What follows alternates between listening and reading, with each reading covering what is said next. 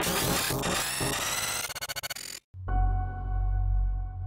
everyone, and welcome to Sasquatch Theory. In this episode, we have Dwayne from the Chestnut Ridge area back for a part 2 interview. He is a very knowledgeable and credible researcher with a lot of experience in the field. Although he has never seen a Sasquatch, he has interviewed many people from his area who have seen Bigfoot and have had numerous experiences with the creatures. So basically, he has been hot on their trail and has gotten to experience Bigfoot activity on multiple occasions. If you would like to hear part 1, you can find a link in the description down below. Dwayne sent over some photos of his finds, and I think they are really interesting.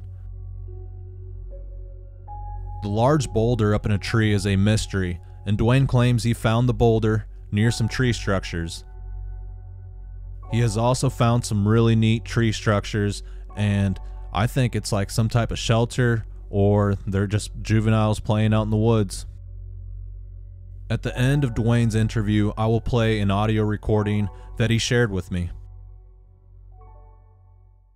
Alright guys, with all that being said, let's dive straight into this next interview with Dwayne from the Chestnut Ridge area.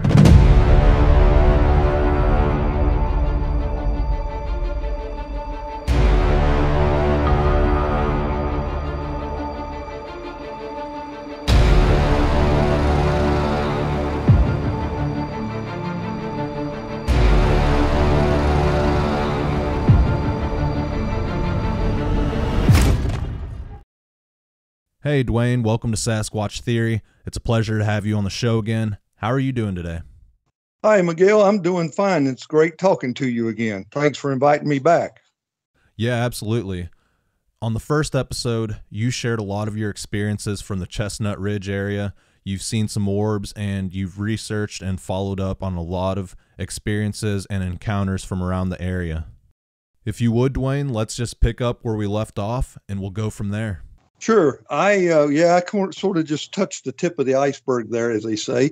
To bring us together with part 1, I watched part 1, which, thank you, it looked good. It sounded good. I enjoyed watching it, even though I don't listen to myself too often. I wanted to let your audience, your listeners, know something about a couple of those photos that you were running in the background while we were talking. And the one that it gives a little more clarification is the boulder, and that has the dimensions associated with it in the tree, perched in the tree.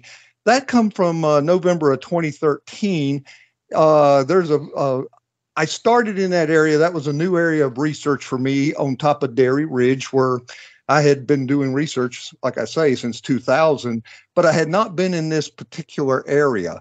So I decided in September of 2013 to check it out, go in there and see if there was any evidence of any sort, and turned out there was.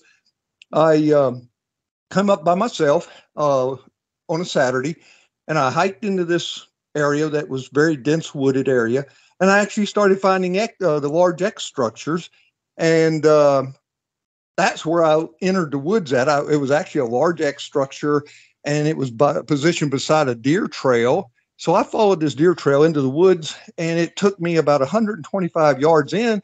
I find an even larger X structure, and I'm like, wow, this is pretty great, because I had not even found X's up on top of the mountain all the months and years that I'd been up there. So I was really excited finding these X's.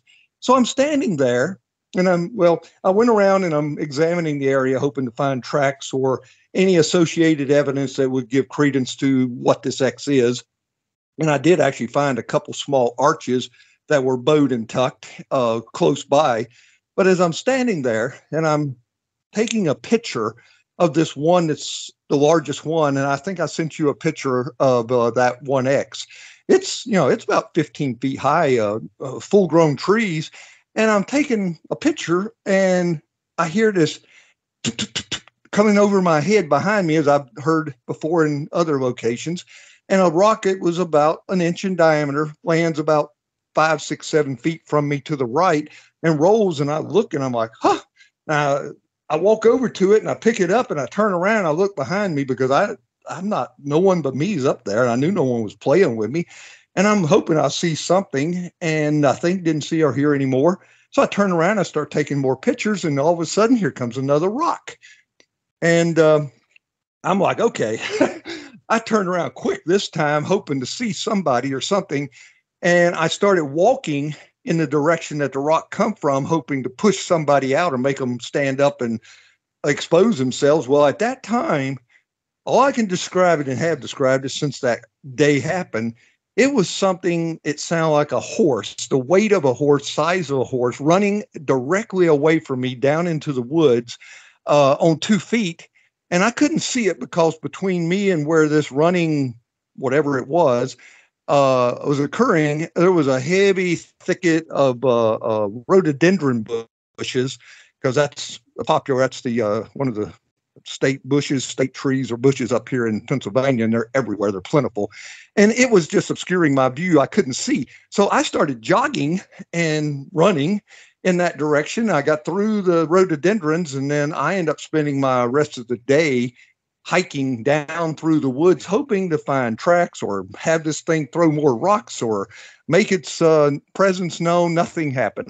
It was unfortunate. Nothing happened, but it was my introduction into this location. So after I exited the woods, I didn't come back to that spot for about 3 weeks, and it was October now, and I did return, and I came around a different direction. A gas line borders the wooded area on the other side of the the acreage where I was at before, and it was a normal day. Nothing happened. Okay, so I didn't find anything. I come back about 2 or 3 weeks later. Now I'm in the November, and still 2013, and I come in through the way I did in September, up through the X's.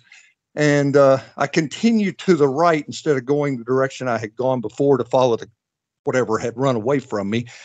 And I go down into this wooded area that's it's really dense. And I'm hiking, and I'm not seeing much of anything. I did find a couple, I don't even know what you call them. They're not so much an X, but like trees that had been pushed over and overlapping in the fork of another standing tree. I found a couple of those, and I'm like, well, those didn't just magically blow over together. And so I was taking notes, of things I was seeing, but it really wasn't anything there. Well, as I come down to another place I had not hiked before, there was a grassy kind of a fire break. I don't know if the game commissioner or the property owner or who had cleared this area, but there was a pretty good opening between the tree line, and to the left was this outcrop rock. It was like massive rocks jutting up, laying everywhere, and some big rock cliff faced cliffs of granite and sandstone. And I'm like, wow, that really looks good. I'm going to have to go up here and check this out. So I walk over to this area, and I had to be real careful. It was difficult navigating around these rocks. There was a lot of places where you put your foot and all of a sudden the ground opened up underneath of you. It was moss growing over a hole, or a patch of leaves and tree branch. It was covering a hole, and next thing I know, you're ankle deep or knee deep in a hole. So you had to be real careful going around all of these rocks. And I'm up there just taking my time looking. And as I continue for a while, it took me a long time actually, I come up to the base of the largest rock formation, which was probably about 30 feet high or more. And I happened to spot a cave. I knew it looked like a cave where I was standing looking, and as soon as I got up to it close, there was a cave there. And it was about 4 foot high and about 3 foot wide. And I got down, and I took my flashlight and I looked inside, and it went back pretty good distance. I thought, well, I got to check this out and see if there's anything been in here. It wasn't anything visible from the outside looking in. So I got down, and I crawled all the way back about 20, 25 feet. And other than just dampness and the mustiness of the cave, there was nothing in there that even looked like anything had been inhabiting it. So when I came back out, I hadn't noticed it when I went in, but when I came back out, I spotted a track off to the right, about 5 foot, 6 foot up from the going up the slope, going away from the cave. So I come out and I get down and I start measuring and examining. Sure enough, 14 by 7, and it was a pretty decent track. it was in the leaf fodder, but you could easily make out that it was a foot-shaped print.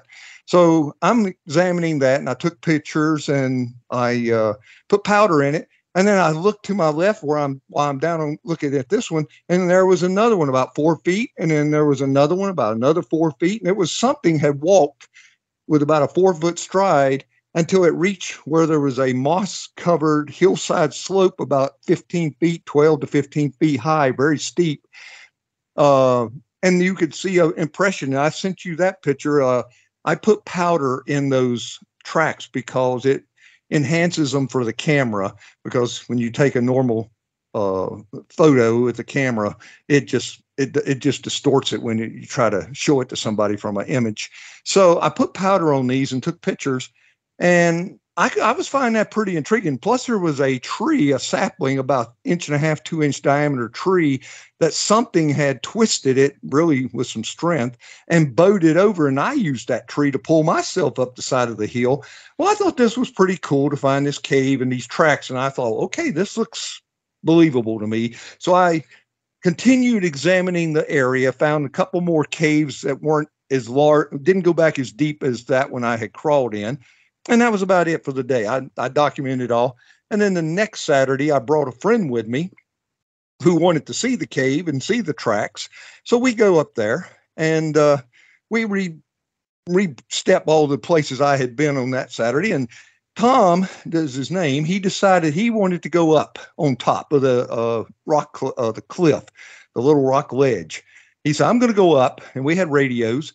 And he said, if I see anything that looks like an indention or a cave like opening, I'll holler at you and let you know and give you the direction how to get over to it. And then I'll come back down. And so away he goes. And 15 minutes or so go by. He's on the radio. Dwayne, you got to come up here. You need to come up here now and see what I have found. So I didn't want to go up there because it was all these sawbriars. It was difficult climbing up this slope and steep. It took me a while to get up there. And as I go up, there's this boulder, what I have the picture there, the 30 by 18. We measured it because it stayed up there for a long time. We examined that boulder I was babysitting it for almost continuously for 4 months before it finally fell out of the tree. And we got all kind of measurements. We couldn't really get to this boulder. It was about 10 feet up in the air, and the tree was positioned between a fracture of a outcrop rock wall. And we measured that rudimentary measurement was like 52 feet.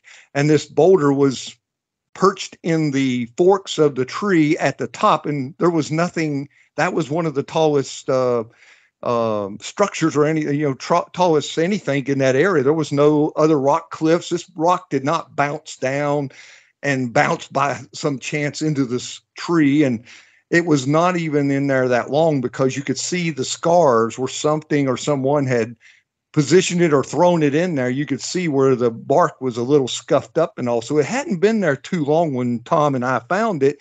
So that was pretty cool. Now we found the cave. The cave was actually below this boulder in the tree. I mean, literally, I didn't know the boulder was up there when I was in the cave the week before, but we start putting it all together, and we're examining this location, and then we let that be our place, our focus place, our interest. So we would come back up there together or either separately and scout that area out. And really nothing much was happening following the boulder find and the cave find.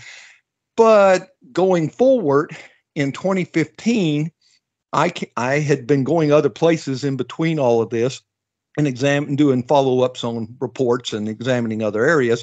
I returned back to this location just to see if anything new might have shown up. And as I'm walking through the woods, because I came up through where the X's were, returned the same path to go into the direction of the boulder. When I came to where I said somebody had cleared out, it was just like a fire break. There's another path that was there at that location that I had not really gone down in the past for reasons unknown. I had stepped in the woods there for a short little distance just to see what was below, but I didn't examine that location too much. Well, and I got to this grassy area. There's this massive X one of the biggest X's I've ever seen was positioned across that trail, that deer trail.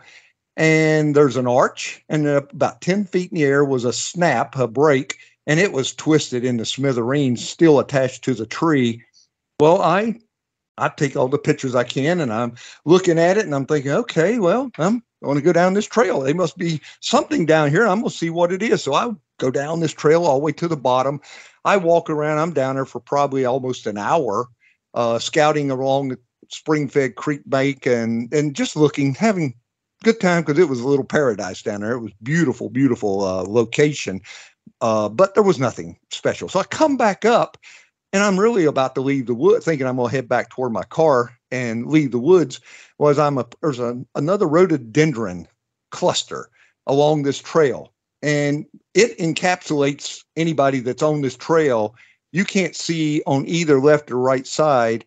And the only thing you can see is really just one direction of the trail you're standing on, the little deer trail, because the other one kind of goes around just a little tiny bend, and it obscures. So you're looking at a wall of rhododendron around you practically 3/4 of the way around, except for that one little entrance.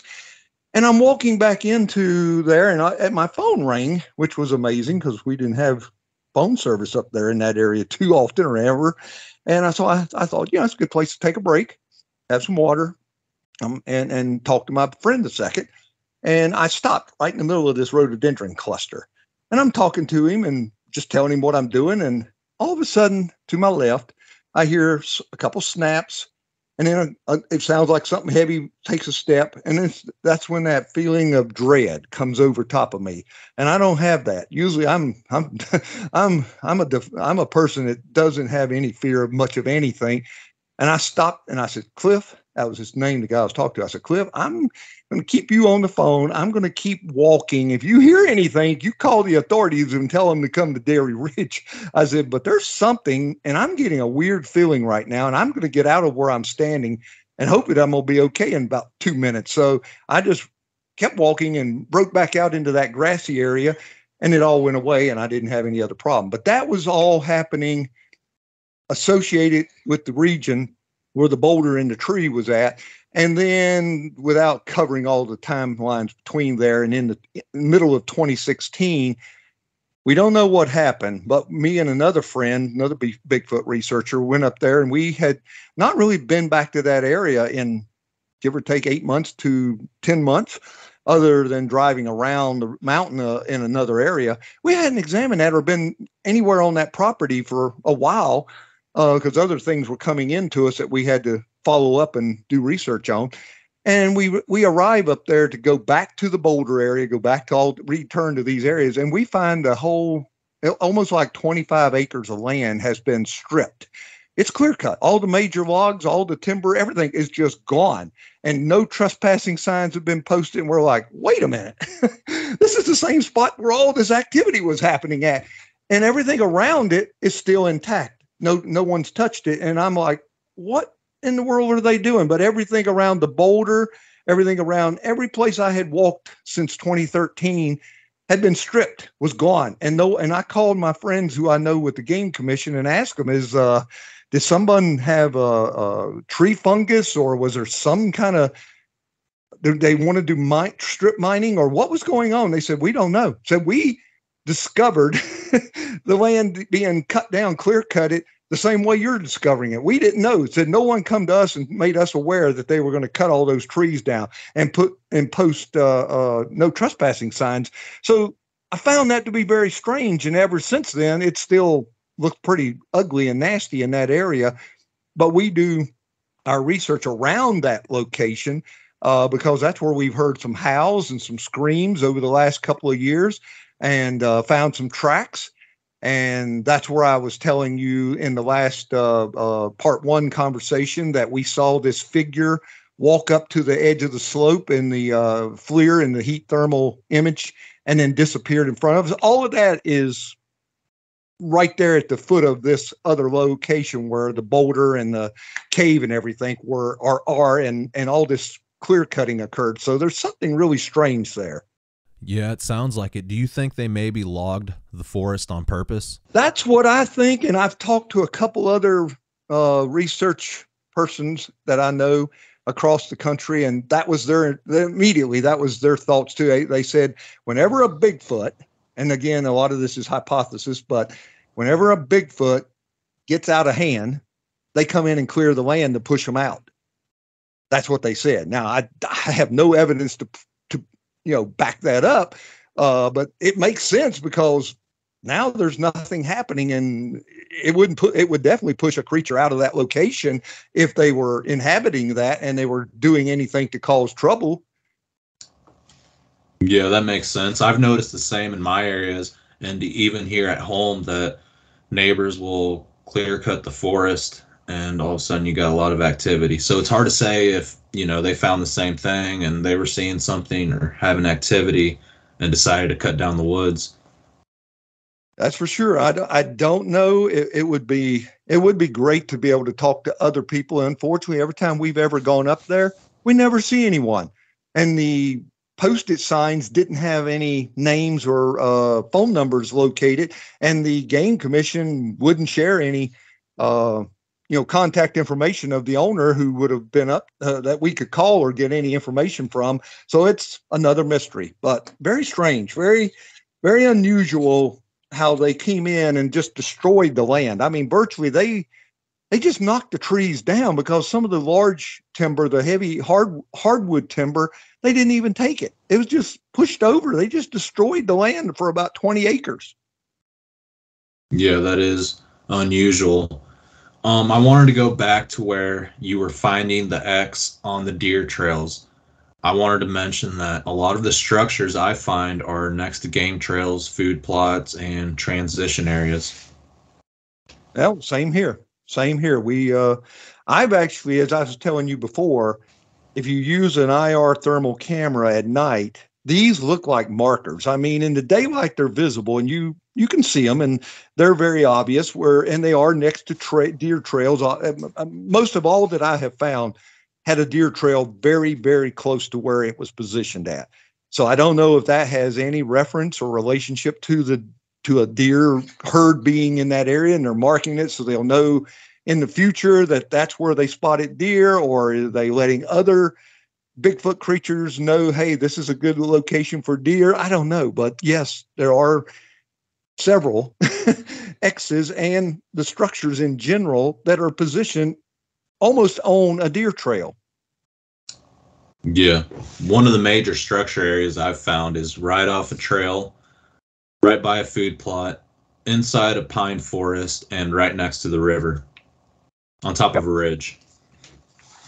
Well, I've got so many pictures of X's and stackings and everything, the arches. I mean, you name the structure, I found it, took pictures of it, and I found multiple examples of it in various locations. And it's just, after a while, you just get tired of, I quit taking pictures and I'd let somebody know, hey, I found an X up here, or hey, I found a twist and an arch. They're the same, they're almost templates of each other. And that's why when I sent you that little collage of template of anomalies that I have taken pictures, those were my structures that I found.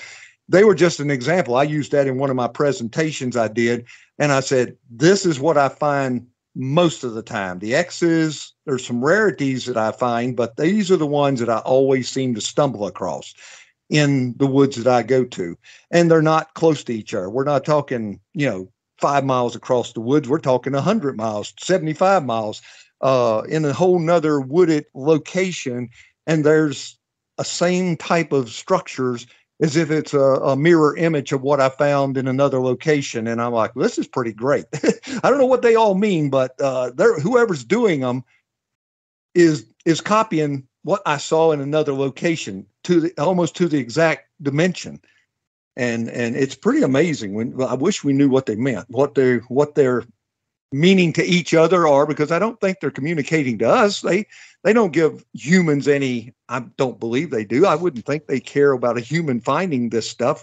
And most humans disregard it, don't even look at things like that. Average person walking in the woods, and the X's are a little bit obvious, but the rest of it, they would just completely walk right by it and disregard it.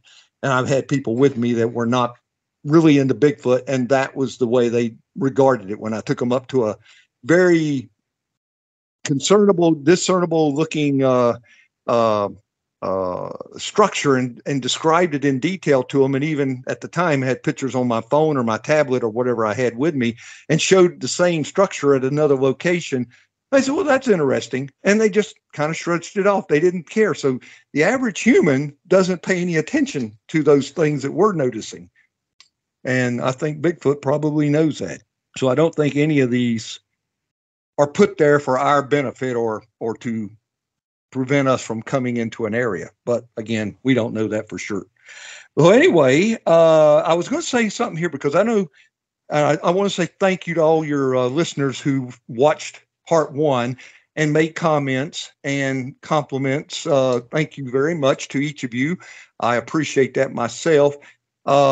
Wanted to give a little quick history, a little geography of Chestnut Ridge and where my location is that I do my research here in Pennsylvania. Pennsylvania is one of the largest states in the United States, and I'm in the southwestern quadrant, which borders up against Ohio and borders up against West Virginia. And that's where I do my research at, in counties in that particular area, about 12 different counties that I have done my research over the last 26 years. And so when I say Chestnut Ridge, that is the upper northernmost area of the Appalachian Mountains. It runs for about 75 to 80 miles south down to Morgantown, West Virginia. And it's basically about 3,000 square miles in circumference and area space. And that is it is, if you go out and do online research now that the internet is populated with all these reports, there is a plethora of research being done in this area, going back into and reports being given since the 1800s that are on the Chestnut, associated and on the Chestnut Ridge. So that's what keeps us. Keeps us focused on the Chestnut Ridge. Is that Chestnut Ridge has such a long history of Bigfoot and UFOs. So just wanted everybody to know where Chestnut Ridge is at, because Pennsylvania is huge, and I don't do any research on the eastern side of the state or up in the northern side next to New York. We have people that I know in groups that go into those regions, and we try to share as much information with each other if there's a report coming in an active report coming in that they are researching or investigating. But that's not where my research takes place at. Okay. Well, thank you for sharing that information. And I know the viewers really appreciate everything that you're sharing with us. Well, you're welcome. And I'll just move on here a little bit. I want to give some clarity to what I've had my background personally. And then some of these are what I consider to be really, really good, credible reports that included a witness face-to-face or eyewitness of a creature in Chestnut Ridge in either Westmoreland County or Fayette County. Those are the two counties I primarily do my research, and that's where these reports all came from. And some of them are mine. And unfortunately, as I said before, I have yet to see a flesh and blood creature. I wish I had. I mean, I would give anything to have your experience or any other person's experience. And it's almost like you can't beg this and force this to happen. And as many times as I go out there and have been out there over the years, spending time, weekends in the woods, thinking, okay, it's going to happen. It's going to happen. Well, it doesn't happen.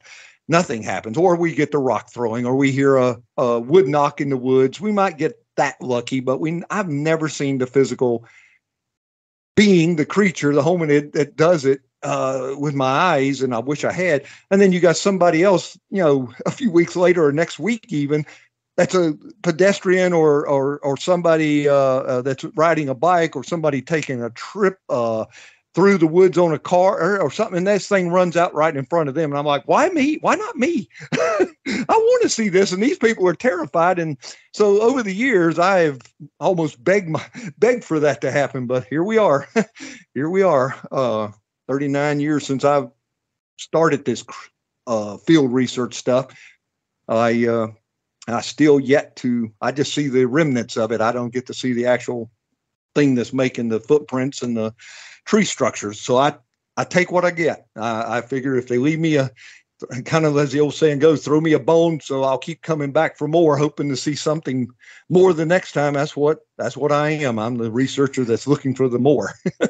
So I'm gonna give you one here that I got several in here that I think are very interesting, that should be shared or would be good to share. But this one is occurred in November. Well, let's see. Let me look at where I'm at here. Let's do this in chronological order.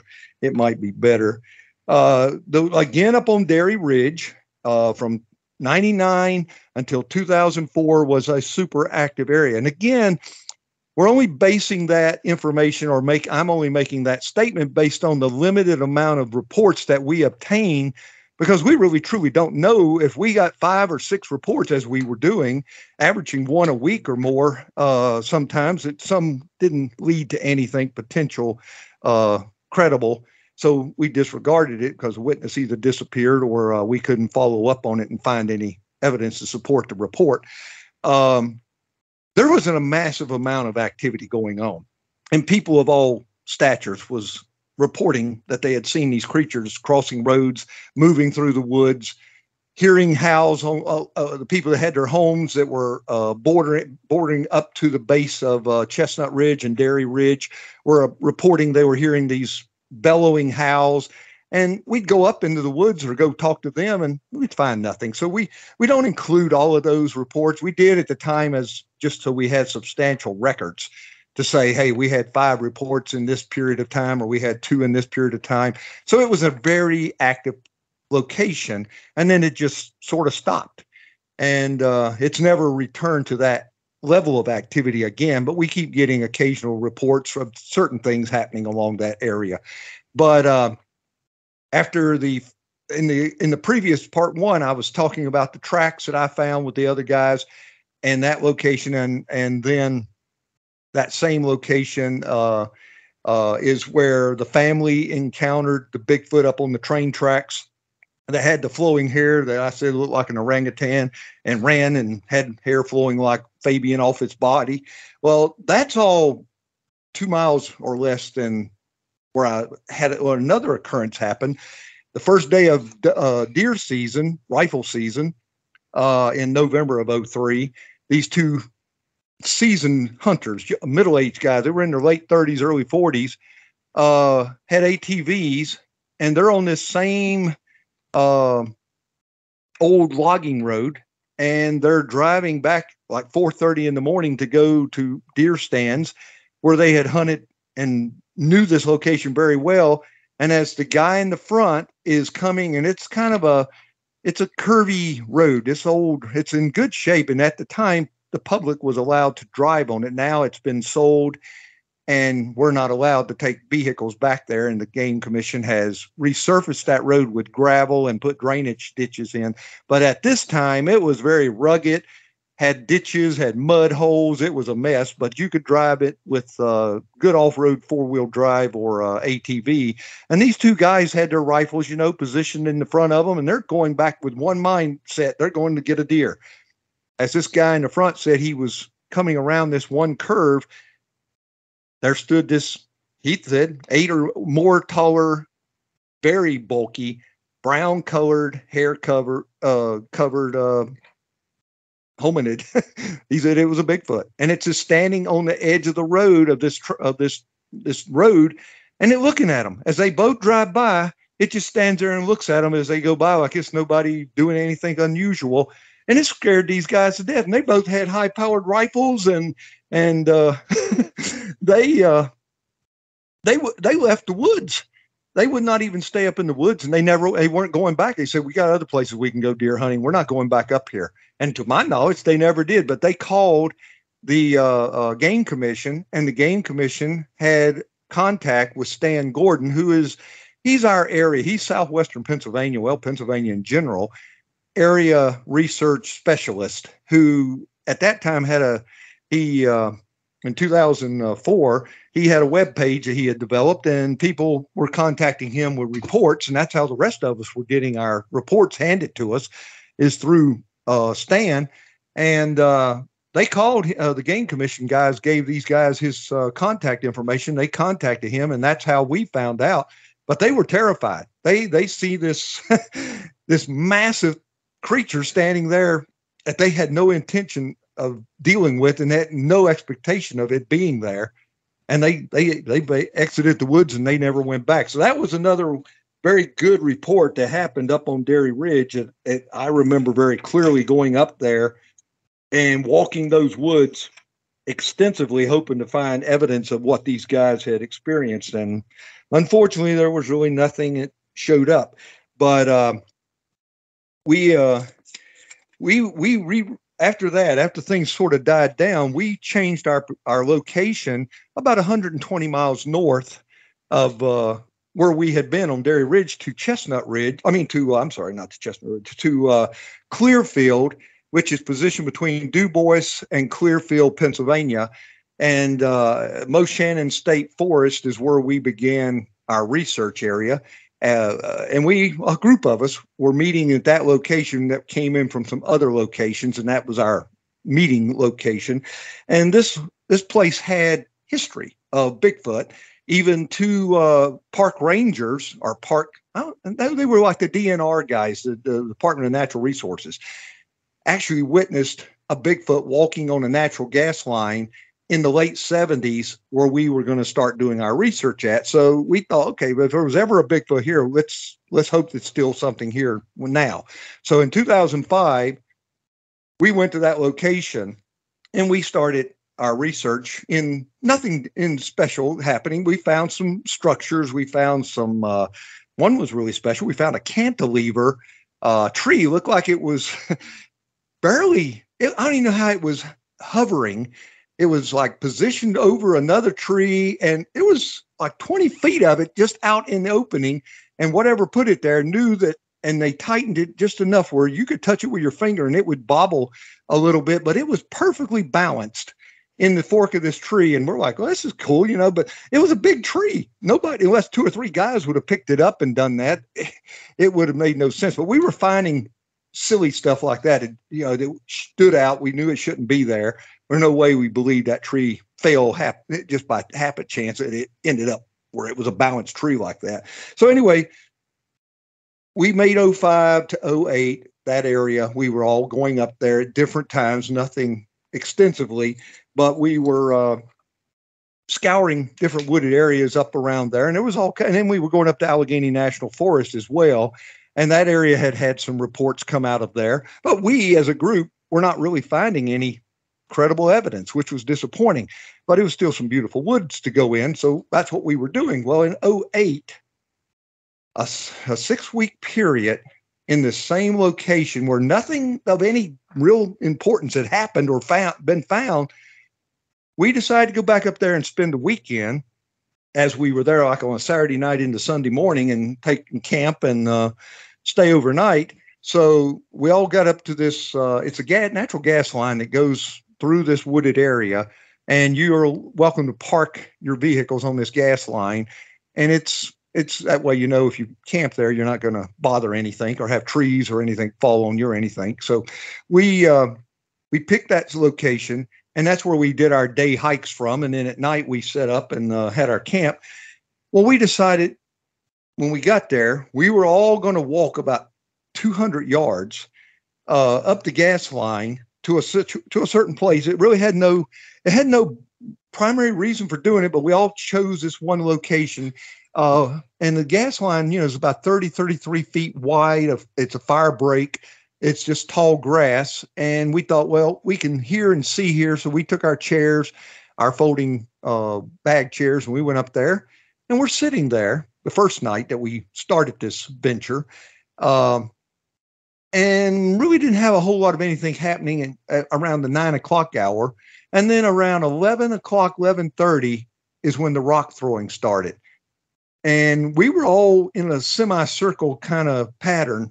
A couple of people were standing up and had moved off away from us so they could hear, and we're just kind of scouring the woods. But none of us had a FLIR at that time. None of us had any dominant equipment to use. Some of us had some night vision goggles, but you can only see about 25 yards out, and that was nothing. That didn't help any. So we're all just sitting there, and all of a sudden we hear this and another rock. It was almost like a big deer acorn sized rock landed next to one of the people that was sitting over on the outer edge of the little semicircle ring that we were all gathered at. And it was a female, and she said, I think something threw a rock at us. And we heard the thud when it hit, but we couldn't see anything. And we're like, well, let's see what's happening. Maybe we're getting some activity. Well, it wasn't another 5 or 10 minutes. Here come another rock. And it landed within a foot or two. It seemed like where the first one did, but we saw this one, and it was about an inch to 2 inch, round little rock. And we're like, okay, we got some activity. Somebody or something's throwing rocks at us. But where we're out in the middle of nowhere. And so some of the guys, they were like, well, let's go over there and stand at the edge of the wood line and see if we can hear or see anything. And they did. And rocks kind of stopped for a little while, and then everybody settled down, and here come the rock again. And that kept going on. We had like 3 or 4 rocks over about an hour period thrown at us. And we said, okay, it must be, if it's Bigfoot, it must be some young ones because they're just playing with us. Well, nothing really happened more than that night. We didn't have too much else going on, but we were happy to have the rock throwing because we could say we had some activity. And we called it a night, went back to our camping little area, and we called it a night and slept and got up and left the next morning after we were in the woods for about an hour, and then we had nothing. Week later, we come back, same 6 of us. And we did all the similar things we had done the week before. We were hoping if something saw us, it would be familiar with us this time and maybe be comfortable with our presence since we didn't harm it the last time we were there. So we just kind of dodled around and did our thing, talked and did everything normal. And we did the same thing. Go back up to the fire break. We're sitting up there, and here come rocks again. About the same timeline. All of a sudden, rocks started. Well, this time, the 2 guys that wanted to go over into the woods and push them or make them move, they decide they had brought some high-power flashlights with them. They decide they're going to go see if they can get something to move away. So as soon as they stood up and they walked over to this tree line edge of the fire break, the gas line that we're sitting on, and they hit the lights into the woods, a rock comes from the other direction. I mean, almost immediately, it comes out of the other direction. Like if that rock, it was thrown behind or to our one direction would have been 12 o'clock. This would have been like 7 o'clock to our other direction. And we're all, now that got our attention. We're like, wait a minute. Okay. You guys are pushing that one, and it's got another one over here throwing rocks at you on the other direction. So that brought the guys back, and we're watching this other direction. And now we're getting rocks from 2 directions. And we're like, okay, this is starting to get real interesting. And we're not hearing anything. We're not smelling anything. Nothing else is going on except the rocks. Occasional rocks are coming. So everybody just kind of stayed quiet now and watched. Some of the guys got up and went over there was like a little ridge on this fire break that if you walked about 100 feet, and it would slope down slightly, and then you could see down the fire break for a good Lord. I mean, several hundred yards until your view, point of view is faded away. But you had to move away from where we were to see that clear ahead. And they went over there, and there was enough illumination from the sky and the moon and stars and moon and all. They were hoping to see something come out into the fire break and cross it or move or something, but nothing happened like that. And the rocks just suddenly quit. They didn't last as long the second time. So we did our thing again. Went back down to the area, slept, went to bed, got up the next day, and we left immediately. We didn't hang around that time. And we got 2 weekends back to back with rock throwing in the same location to, put in our reports. Well, we didn't make it back the next week because of weather and I don't know what, but then some of us came back the 4th week. There was a couple that couldn't make it, and we did similar things that we had done, and we chose that same location to come back to, and we're doing the same sit out. Nobody had anything special going on. The rocks throwing started around 10:30 this time, but then we ended up with 3. It was coming from 3 directions before it ended, and by the end of it, it was one come by my head and it come between me and another person like a line drive. I mean, that rock was buzzing, and it hit. There was a game management fence to the back of us at one place, and it hit the game management fence. And if you've ever hit a rock off of a fence, it went zing. And we're like, that's it. We're out of here. You know, somebody's going to get hurt bad or something really. But they got very aggressive. And I thought, well, they would, you know, maybe be nice to us by the third time we were there. But no, they started getting more aggressive. So we all packed it in and we went back and we called it a night and left the next day, and nothing's happening now in this one except adding more rock throwing. So we didn't come back the fifth week in that series of 6 weeks. We all couldn't make it back. The sixth week, it was just me and a guy and his family that lives up in that area that showed up. No, the rest of them were unavailable. And we're in October now. And it actually was an early fall, an early coldness. That was that weekend that we showed up, and we went back into the woods a different direction than all the other times we had been there. And that's when I found the shelter, this massive, twisted, bowed limbs all together. And you couldn't see it in the direction we were walking toward this shelter. But when we passed it and I came back from a different direction, I spotted it. And I went over and started examining. And sure enough, I crawled in under the limbs and stood up on the inside of it. And I can say this without stopping what I'm talking about, this series right here. Later, another like 2010, I went back up there on my own by myself. And I went back to that location.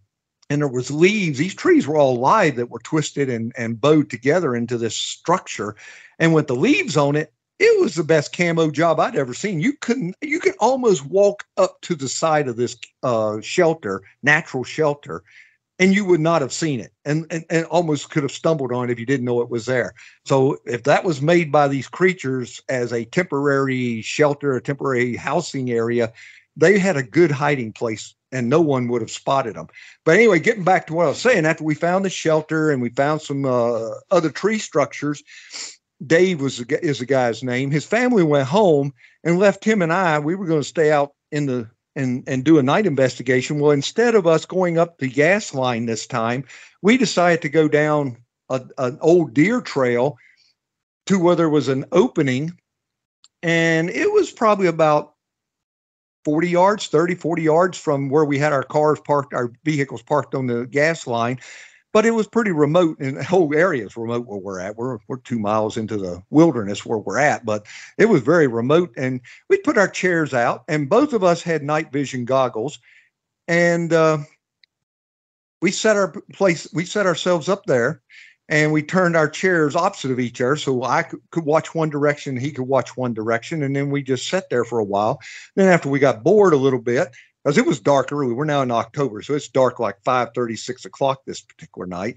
And it was very dark by 7:30, 8 o'clock. We got up and we decided to walk away from where we had been and just see if we heard anything. And sure enough, we didn't go 25, 30 yards away from our sitting location. And we hear this deep guttural growl in the thicket to our left. And Dave heard it first. He was ahead of me, and he turned around and said, "Dwayne, you hear that?" And I didn't hear it when he heard it to start with, but then it made it again, and it sounded like it was on the ground, but what it was, I don't know, because we stood there and didn't make any sounds, and we're listening and listening and listening, and it never happened again, and nothing ran out. And it was just, it got us, we were alert now. We were listening, we're watching we're using our night vision camera. We're looking to see, or monogoggles, and we're looking in that area, and we're seeing no heat. Well, you couldn't see heat signature with that, but we saw nothing that looked like an outline of any kind of animal. So after a few minutes, we went back and sat back down. So we're just sitting there and we're listening again. And then we hear what sounds like a couple wood knocks. If you're sitting across this deer trail, straight in front of us is a wooded area, and it slopes down continuously for about 40 yards, and it goes down into a dry creek bed, and then it goes into some really thick woods over there. And we hear what sounds like a double wood knocks coming up from that ravine down in the bottom. So as we're sitting there, I said, I'm going to go over and get closer. I want to see if I'm going to do a wood knock and see if it'll respond. So Dave continues sitting in the chair. Now he's watching me with his night vision goggle. He can see me where I walk to do a wood knock. And it's dark otherwise. I mean, in natural vision, it's very dark. And I did just one single wood knock, and I stood there and waited for a while. Nothing responded back. So I give up and I turn around and I'm walking slowly back to Dave, and I don't have an answer for what this was, but as I wasn't maybe 40, 50 feet from David, something threw a boulder the size of a bowling ball, came out of the woods behind him, and it landed with a massive thud behind the chair he's sitting in. And he was the only one carrying it. He had his 40 caliber on his hip, and he come out of that chair like he had a springboard under him, and he had his gun in his hand, and he turned around. You thought he was a James Bond actor or something, the way he turned around. He was ready to open up on somebody. I mean, that boulder would have hit him. We examined it when we finally come to our calm down and figured out what it was, but it would have hurt somebody or killed somebody if something would have been hit by this boulder. It was just a gnarly, big, nasty rocket. Something threw it out of the woods behind him. And then I looked at him, and he looked at me. I said, David, I think we need to exit these woods. I said, they whatever it is doesn't want us here. And if they're going to throw rocks like that, I don't want to be here. So we got up and we left.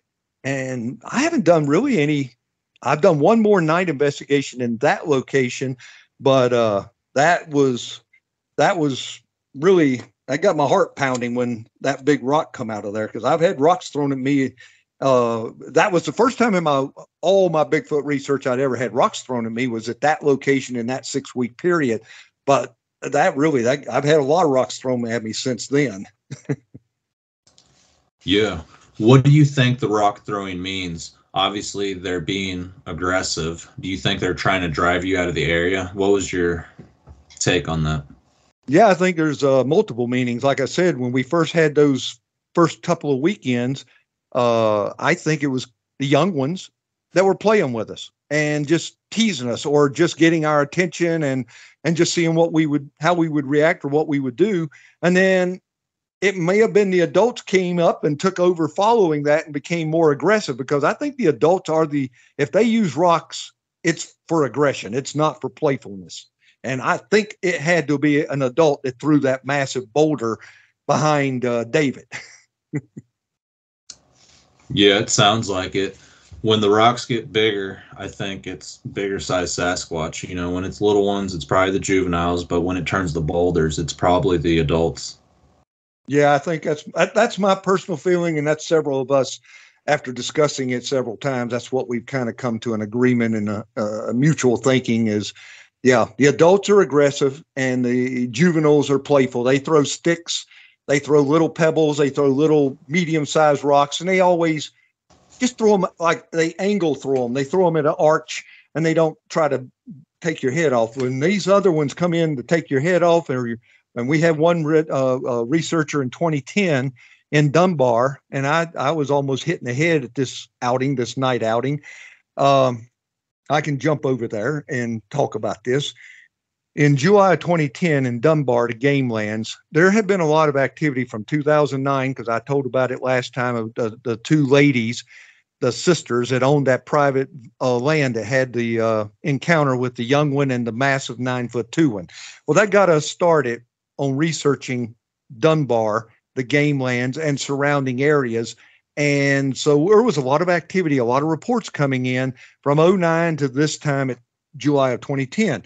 So we about 8 of us went up to Dunbar in this one location, and we had been up there. Some of us, about 4 of us, up there in the daylight, and we were seeing structures, twists, stackings. We were in the woods having pretty good, having a good possibility of finding something, but we had split up. It was like 2 and 2. We were staying in pairs. And the 2 of us that went one direction had nothing happen. But the 2 guys that went the other direction, they were near a set of caves. Actually, I'll talk about this in a few minutes, called the Bone Cave. But they were in the area near this place called the Bone Cave that we had not discovered yet. And they're walking down this gully. It was a washout, and it was covered in white pine trees. It was thickly vegetated with white pine trees. And as they're entering into this thicket, they heard what sounded like two separate entities running on foot very quickly down the hillside, down the slope, out of their sight. And so that we knew there might be something there come nighttime when we were going to do a night investigation. So that was getting us excited. We're finding some structures. The one place across the street, and this is my own personal thought about it. Some of the structures look like there was a training ground for the little ones. You'd see these big lattice work, like we used to use popsicle sticks, and you stack and twist and put the sticks together. You'd find a big structure like that, and then off to the side, you'd find a small one. Or you'd find a big arch and you'd find a small one. Or you'd find a stacking of 3 or 4 limbs into the fork of a tree. And then you go a few feet over to the left or right, you'd find a small one. I said, this is like the training. This is like the school for Bigfoot. I was making a joke, and the guys thought it was funny. So anyway, so that was our daytime activity. And at nighttime, we broke off into 3 different groups. We had a group of people that didn't have the physical ability to walk in the woods and do anything even after daylight or dark. So they stayed positioned closer to where we had a campfire, and the cars were all parked up on a meadow. And then there was a group of us that had 4 people. And then there was another group that had 5 or 6. I can't remember how many they actually had, that went about 200, 300 yards down and away from us in the same direction where the earlier daylight running had occurred. And we're on radios. And about 10:30, I'm sitting on the top of a ledge, an outcrop rock. I'm just on the ground sitting there, and my back's up against a very large tree. And I had another guy that was like in his early 20s. He's just a few steps behind me, leaning up against another tree that was just behind me, the tree I'm leaning against. And then there was 2 guys off to the left of me with they're sitting on the top of this ledge with their legs hanging over. And we knew down in the bottom where we're facing was all sloped away from us, and it was just cleared out. It was a great place for something to ambush deer. So we had examined that area in the daylight and got familiar with the terrain, and we're just sitting there in the dark. We didn't any of us have FLIR cameras in 2013 again. I'm sorry, in 2010. And I didn't get mine until 2011. And so we're sitting there and we're listening. Everything's normal. And we're on the radio with the other guys. They had positioned themselves way down the hillside on the other, away from us. And the same thing, nothing was happening with them. And it was almost like it was synchronized ambush. All of a sudden, a rock that was as big as the palm of my hand it had to have missed my head an inch or 2, hit the tree that Robert was standing beside behind me, and it bounced off of that, and it scared him. I think he was taking a nap standing there, and he jumped, and I'm ducking. I'm down on my belly almost because I knew my head, I almost got nailed. Well, about that time, these guys are on the radio. Hey, guys, we're getting hit. We're getting rocks thrown at us. And one of the guys got hit. He got hit in the chest with a rock about the size of the palm of his hand. Ron got hit in the chest, but thankfully he had a vest on, like a ski vest, a jacket with the lining of the pile lining in it. So it helped cushion. He didn't get hurt, but he said he felt it. And they're getting ambushed down there. And then here come another rock. It hits almost the same place above my head, or where I would have been if I'd have stayed seated by the tree. It hits that same tree. And we lit all 4 of us sitting there and now standing, we lit that whole area up with flashlights, and it stopped the rocks, but we never did see anything. Well, the other guys, the same thing. They're down there and they're backing up and trying to get out of that area that they're in, and rocks are coming pretty quick and forceful. I mean, super forceful. And we all gather back up at the meadow, and we're like, what the heck, man? we didn't have rocks like that thrown at us up at Clearfield. Why in the world they don't like this bunch? Don't like us here. They do not like us here. So that got us all, kind of on guard. And we set up there in the meadow for another hour or two, and nothing else happened once we got out of the immediate wooded area. But yeah, one of our guys got hit, and I was glad he didn't get hurt. But I was in Dunbar in 2010, and that whole area, I go back to that area real quick here. There was a place in 2011, the same location. I was there with an ex-girlfriend who had an interest in Bigfoot. She had heard me talking so much about my experiences and things that I was aware of in the Bigfoot community that she wanted me to take her to one of my locations. Well, I thought, well let's go up here to where I thought there was a training, that's what we called it at that time, was the training area. We always designated, give them all nicknames, so we kind of knew where each of these places were at when we had something happen. We kind of labeled them. I guess that's our kind of marker. We didn't put tree structures up to mark our area. We just gave it a nickname, and then we would do the coordinates on a GPS or something, so other people could go and be at the same location if they wouldn't go in with us. So yeah, we were the same. We were just as guilty as Bigfoot. We marked our areas. So we went up to this. Her and I went up to this location, and we're up there in the daylight, and it's March. It was 2011. It was cold. It wasn't any snow on the ground, but we were walking all around, and nothing too impressive, except she was seeing the structures and thought they were, interesting. So we went over to the location where the two guys, Mark and Eric, had heard what they thought sounded like two Bigfoot or two people running at high speed away from, was behind this outcrop rock formation, a big hillside made out of rock.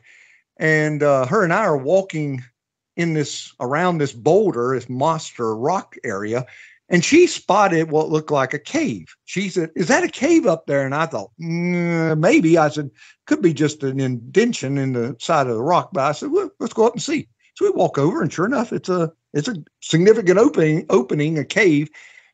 And we stand there, and I didn't have a weapon. I didn't carry a weapon at that time. And we're standing at the top of this. It was about a 4-foot diameter opening. And if you walk into it, just take 1 or 2 steps in, it immediately drops down significantly, about 12, 15 feet, maybe further. And it's all jagged rocks and just a ledge, different little places to carefully. I had to crawl. You have to turn around back and face the area and back your way down. It's too steep to try to walk, and you climb down it. And then at the bottom of that is another opening, another cave. And what I could see, because I didn't know what I was looking at when I first found it, when she found it, and I was examining it, it opened up pretty significantly, and it went back under the rock. And she said, let's go down and see what's in there. What if it's another cave? And I thought, okay. And then I looked, and I said, what I could see with my flashlight, it looked like there was bear feces, bear poop at the face of this next level cave down below. I'm sure of what I was looking at. It looked like it. And what I've seen since then, and I know it looked like a bear or something large. It was larger than coyote. I'll put it that way. Whatever had left that in the opening of this cave area was bigger than coyote would have ever left. And I said, we're not going down there. I said, if there's a bear in that area, I don't have a gun, and I cannot run up this slope to get away from it. So we didn't go in there, and I documented it. 2 weeks later, she wasn't around here because that was somebody I knew from another state anyway.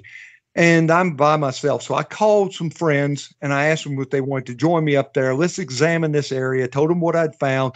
They showed up, and we went to this spot. Well, now we have a couple guys with some pistols on their hip. So we go to this location. We go down. We skinny down this slope of rocks, and it's a big opening down there.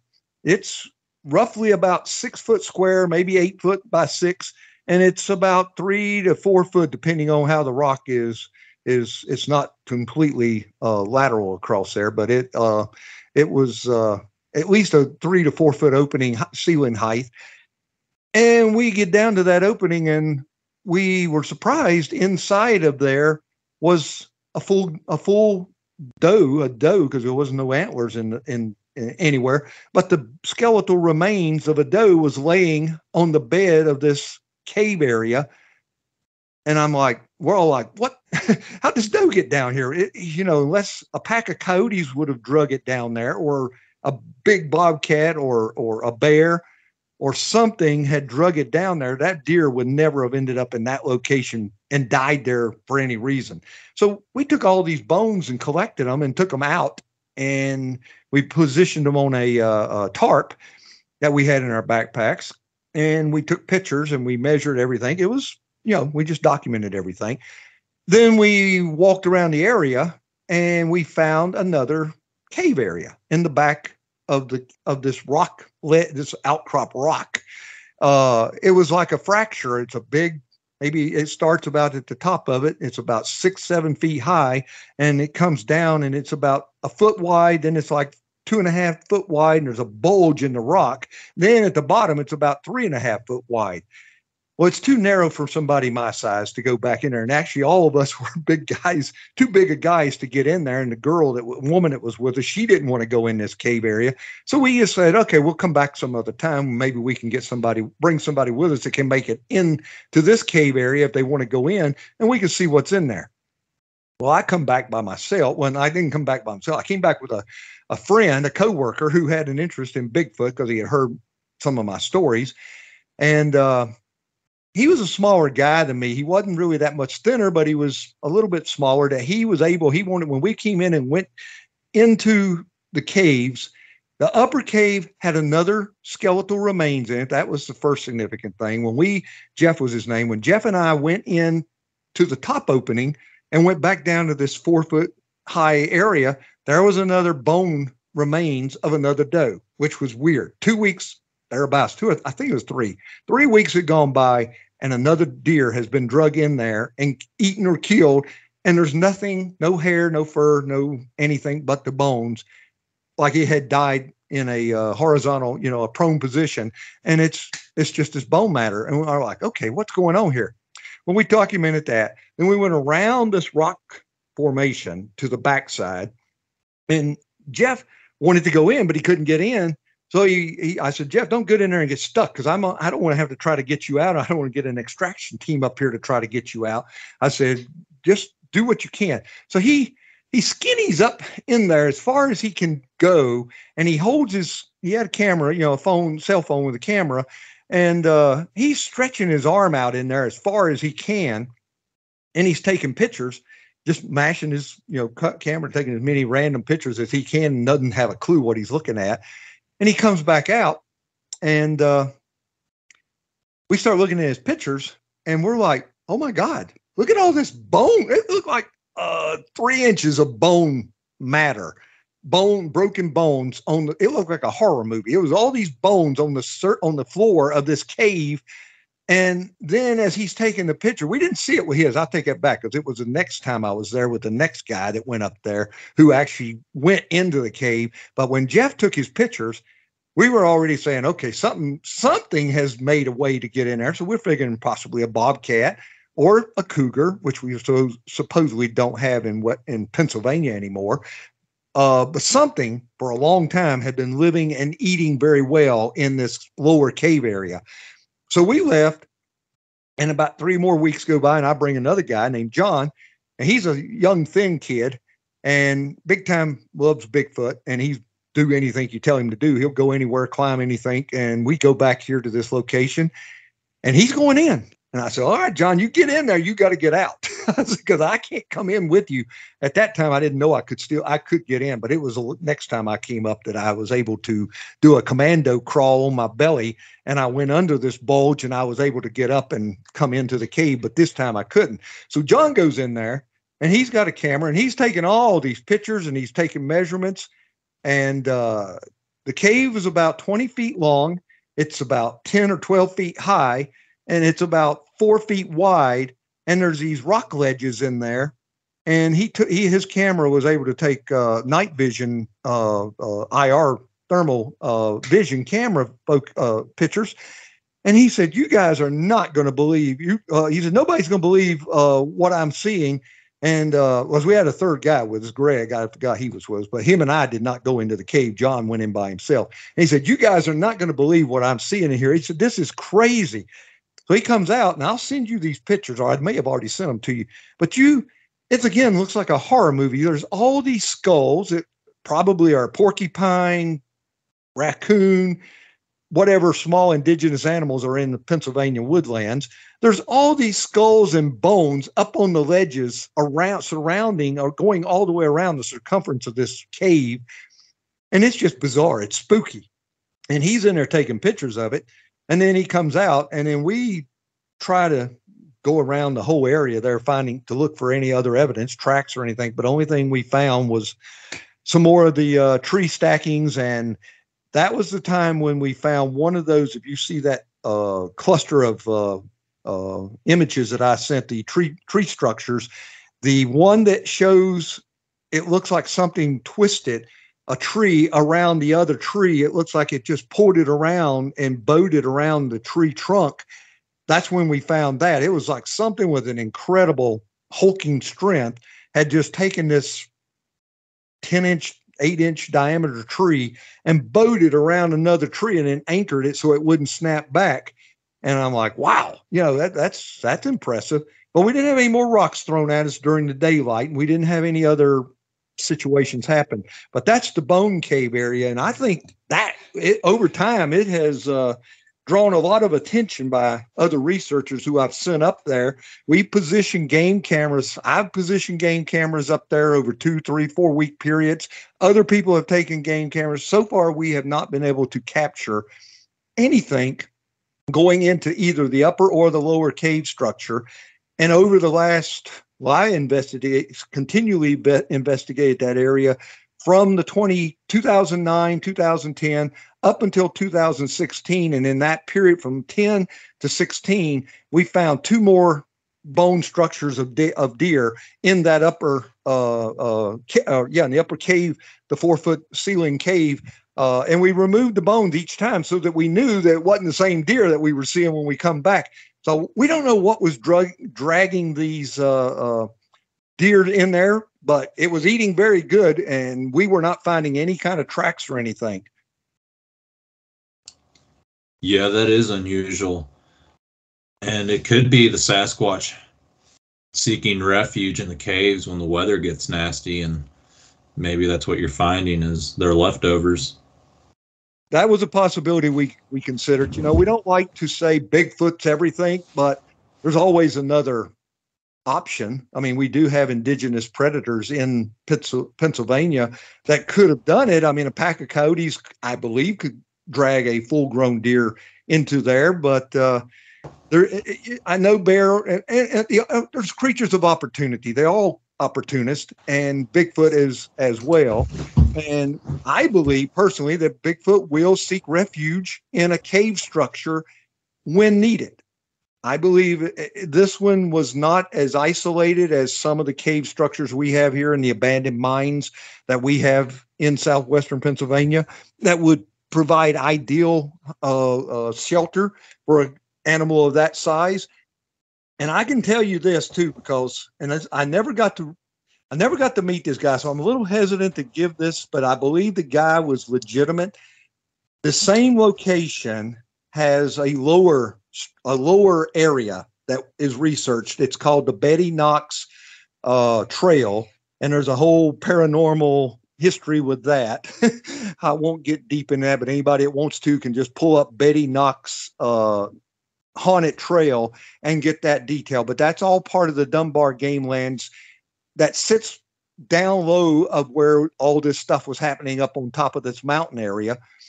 Anyway, in 2014, I was on Facebook, and it was a Bigfoot group, and this guy that lives in the Dunbar area, he actually lives in Connellsville, which is the little township next to Dunbar. His name was Michael. That's all I know about him. He gets on there and he says, he was telling a terrifying story, or at least to him it was, that he and his family and him and his brother were trappers. They put traps out, and that kind of scared me because I don't want to step in a trap. I didn't know anyone was doing traps on the game lands of Dunbar. And actually the game the game management or the game commission, when I told them about this later, they said, we have no record of anyone putting game traps out on that area, so we're going to have to do some investigating, because it's a danger for people hiking. That you step in one of these things, you end up with a broken ankle. And he said they were putting traps out for fox, coyote, any small animals that they could capture. And this location that he was posting on Facebook, and he said, anybody who wants to know more detail, contact me. And he gave, his email address. So I contacted him, and he gave me a very sincere story. He claimed that like 2 weeks earlier than what I had talked to him, he was going along, he hiked this Betty Knox trail at the base of where the game lands that I do my investigating at. And he went back about 1.5 miles, 2 miles into the woods, and this trail's like 4 or 5 miles long, and it goes into some very, very dense areas. And there's a double creek that runs between two trails. So there's a water source there, and then there's a pond at the end of it that has fish in it. So there's tons of wildlife all over this area. So it's a perfect area, perfect scenario for a Bigfoot, for food and shelter and everything else. And I knew there was some cave systems in this particular area, but I had never been able to locate them. And he's telling me that he by himself had gone in to the woods to check some traps and put a couple new ones out into the area where they trapped. And he said he's walking along and not with anybody, so he's not making any noise. And he goes to this particular location, and he gave me the rudimentary location, but I kind of guessed where he was at, but I didn't know for sure. And I still to this moment don't know exactly where he was at. But he said, you leave the Betty Knox Trail, you go to the left, there's another little slope, a little hillside, a little rise. You go over that and you come down, and then there's another slope, and you're going back in the easterly direction toward Ohio Pile. And he said he had been in this spot, since he was a kid, with his dad and with his brother and his uncle and, different members of the family. They had traps that they had put out all over this area. And this particular time, he said it was just at daylight. The sun was just coming up, and he crossed he got up on the top of that second little rise, and he saw movement to his left. He didn't even know this cave was there. He said, that's what he claimed. That didn't make sense to me that he had been there all his life, and he's like a 25 or 30-year-old guy, and he didn't know anything about this cave. But this cave is to his left, and as he's coming up to go over it, to go down this other slope, this Bigfoot crawls out of the cave, and it stands up. And he said this thing was gigantic. He said it had to be 9 feet tall or more, jet black, massive built, and it's just standing there almost like it had just woken up. And he said it's sniffing, it's raising its back, his head back, and was sniffing the air. And he said, I'm laying down like I'm in I'm trying to be as flat to the ground as I can be. He said, I don't want it to see me. He said, I didn't want it to know I was there. So I said, well, what was happening? He said, I just laid there in scared fear. And he said, it just stood there, and it, sniffed the air everywhere. And he said he figured it didn't see him or recognize him being there, because it turned opposite of where he was at and went down a little slope. And then it went up the other slope that he was directly headed to. And he said, this is where, when he got up about middle ways, it stopped and did a 180-degree turnaround. And he said he knows it was looking right at him. It detected him being there. And that's when he was terrified. And he said, I just laid there, and then it turned back around and just kept walking till it went over that slope and out of sight. And he turned around and he took off back to the house. He said he got back to his car and left the woods and I don't know if he ever went back or not. But anyway, he told me this, and I'm excited. I'm thinking, wow, would you take me to this location? I said, I'll go to it if you'll just get me there. Draw me a map, do whatever you got to do, but get me there. And he was telling me things that, I could look for if I went there. Well, it was supposed to be 2 weeks that we were going to meet. I was supposed to meet him at the Walmart parking lot, pick him up, and then we were going to drive to this location together, and he was going to take me there. Well, I don't know what happened, because he didn't show up. And when I called his number, his wife answered. She said, he doesn't want to do this anymore. He said, good luck to you. He's not coming out in the woods with you. He's sorry. hope you don't have any problem. And I didn't, and he asked you, she said, he asked me not to call him anymore because he didn't want anything else to do with it. So I didn't ever get to go with the guy, but I went back out to that area several times, but I never did. We had reports come in after that people had seen movement or witnessed something that they thought was not a bear, but I never got to go to that cave. I'd give anything if I knew exactly where that cave was at. Yeah, that sounds like an interesting area. Maybe he ran into the creature and didn't want to go back. Something of that. I mean, I think it took more than him. I don't think he was that terrified when he said it, turned around and saw him. Yeah, maybe he went back and he had another second encounter, and it was even more intense than the first one. I don't know, but his wife told me he wasn't willing to meet me and go in the woods with me. So unfortunately, I didn't ever have that opportunity. But that happened as the crow flies. That was directly almost in line with where the group that got the rocks thrown at him and Ron got hit in the chest. If you'd have went straight up the side of the mountain, if that would have been possible because of the steepness, and went all the way up on the top where we were all at that night in 2010, it was almost directly in line with the Bone Cave and where that bunch had been ambushed by rocks. So it all fits together, but we don't know what it is. Yeah, that is unusual. I'm going to give you a good one here. And this happened as a crow flies from this area, about 5 miles. This was actually I met Nikki. So I investigated this area. This happened in 2009. She was actually featured on the 2014 Finding Bigfoot as a witness that had a face-to-face with one of these things. She, at the time, was working at Nemacolin Resort, which was about 15 miles east of where the occurrence happened. And she had to come through here when she worked as a bartender, like 1:30, 2 o'clock in the morning. And she lived at the base of the mountain in a place called Hopwood. So she drove the same road to and from work every time she was going to work. And in 2009, August of 09, she's coming through on Jamonville Road, which is near Jamonville Glen, which that has significance. That's and I've examined this area. That's the Wooded National Park where George Washington, his soldiers ambushed the French scouting party that started the French and Indian War in the 1700s. Well, that's what this significant is of this area. It's Jamonville Glen. And Jamonville Road, which has another name as well. The locals call it Cold Spring Road. She's driving down this road in her little Miata. This is what she told me, as well as everybody she's told this report to, at 2 o'clock in the morning or thereabouts. And the road's a mountain road, hardtop paved road with lines. It's a decent road. And she turned off of 40 off the main road back on the Jamonville Road, and she's heading to go over. She's only got another 5 miles to go down the mountain, the base of the mountain, to be in her township. Her car lights see this thing. That's the way she said it. A thing was in the road. A large something was in the middle of the road ahead of her.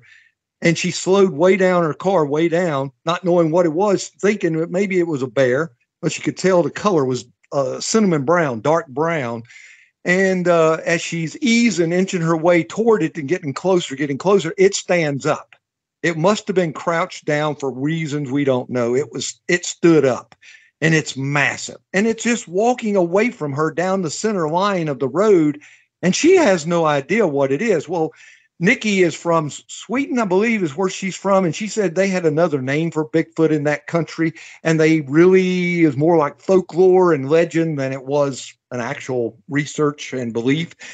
So she's she had no idea. She hadn't lived in the location where this occurred at, but only a couple months. She had no idea about the long Bigfoot history going on in Fayette County and around this location. Until her own encounter.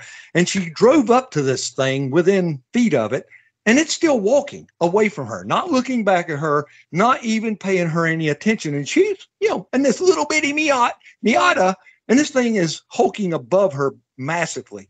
And so she said, I got to go home. I am not, what am I going to do? She said she's thinking this all in her head, all in seconds. So she decides she's going to try to drive around this thing. And she slowly goes out into the oncoming lane and inches around. And when she got up to the side, it turned and looked at her and leaned over and looked her right in the face through the windshield and scared her to death. Well, I mean, that's a great report right there. She said she took off and she still had to work, but then a couple months later, she ended up with a job offer in Florida, and she moved. She left the mountain and moved out of Pennsylvania, and that's where she's still at, I guess, is down in Florida, because she was in Florida in 2014 when she came back up here to do her feature segment on the Finding Bigfoot show. But that particular road had another sighting by a man and his teenage son. If you go past this area where she had her encounter and keep going to where it goes down the mountain on the other side of the top, on the Cold Springs roadside to Hopwood, in the daylight, a man and his son back in, that was 2000. That was around the same time, because we didn't learn about it till later, but it happened around 2009. And in daylight, they were going down the mountain, and all of a sudden, this black color, looked like a chimpanzee is what they said, came off the mountainside on their right, jumped with double hands down, just like a monkey. It looked more like a monkey to them. Did a monkey jump across there, hit the middle of the road, and went over and down over the slope on the left and into the woods and out of sight. And they said it looked like a big chimpanzee. So that's an active area, or it used to be. But there's a lot of this kind of stuff. There's another one here, a driver in a place called Uniontown, which is just sort of south of Dunbar, Connellsville Road, 5:30 in the evening, rush hour traffic in a congested location where you would never think a Bigfoot. Now, all this area is backed up to the Chestnut Ridge, and actually, all these things are connected. It's like connect the dots here. If you look in the line of sight from where this occurrence happened on July 2009 in Uniontown, you're looking at the hillside, the mountain, where the man and his son had the chimpanzee thing. And if you keep looking, you're looking in the direction where Nikki had the monster in the road. A lady was coming home from her work at 5:30ish in the evening on a busy one-lane road, but there's traffic in both directions. Sunshine, clear day. And she saw movement off to the left of her. Well, there's a middle school off to the left called Lafayette Elementary School.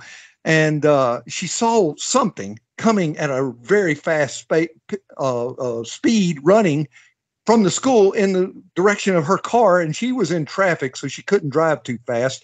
And she thought it was a kid. She thought it was a teenage black kid. And she was a African-American black lady. So she thought it was a young teenage black kid running in her direction when she first caught sight of this creature running in her direction. And she didn't know what was going on. Why was it running into traffic out into the street? And as it ran, it came up to the front of her car and up to her driver's window. And she said that's when she realized it wasn't a human being. It looked like a very thin ape-like creature covered in sparse hair. It had a primate-looking face, but a human face at the same time. And it was tall. It was over 6 foot tall. And it come up and stood, almost run into the side of her car. And then it kind of rolled off the back side of her car and came across her trunk, because whatever it did back there, it had claws or something. It scratched. It left a gouge across the trunk of her car. And then it went into the side parking lot of the Rite Aid. And last thing she saw is it was running as fast as anything she had ever seen run in her life down this road between houses. And it was headed in the direction of where that man and his son would have seen that chimpanzee thing running across the road earlier in 2009 at the time. So there was something going on there, but that one was crazy, because that one ended up, when we investigated that one actually made it onto the radio on one of the local FM stations here. They had a time that they had paranormal and cryptid minutes, like story time minutes, and we told that one, and it was, a lot of calls came in, but that was a bizarre one there. But it all's happening in the same location. Yeah, it sounds like an active area, and there's definitely a lot of activity happening in that spot. Oh, there is. At least there was.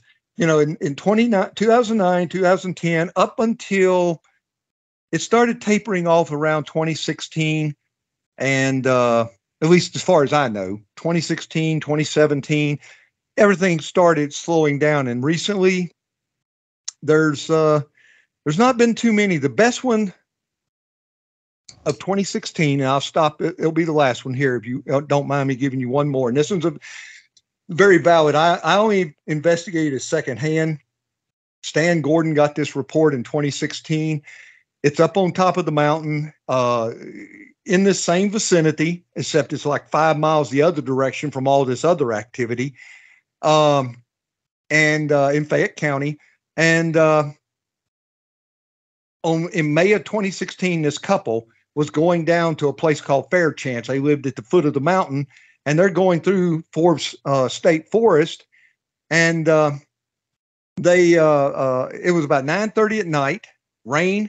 And this is following the significant here. They had been a wildfire in Quebec Run about 2 weeks earlier that had burned about 30 or 40 acres of land.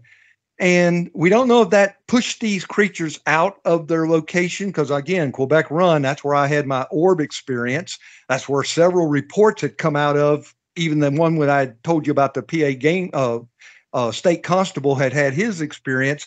All of this was within a mile, a couple years earlier of that location in 2016. So this couple's coming down this country road, this mountain road, 9:30 at night, raining.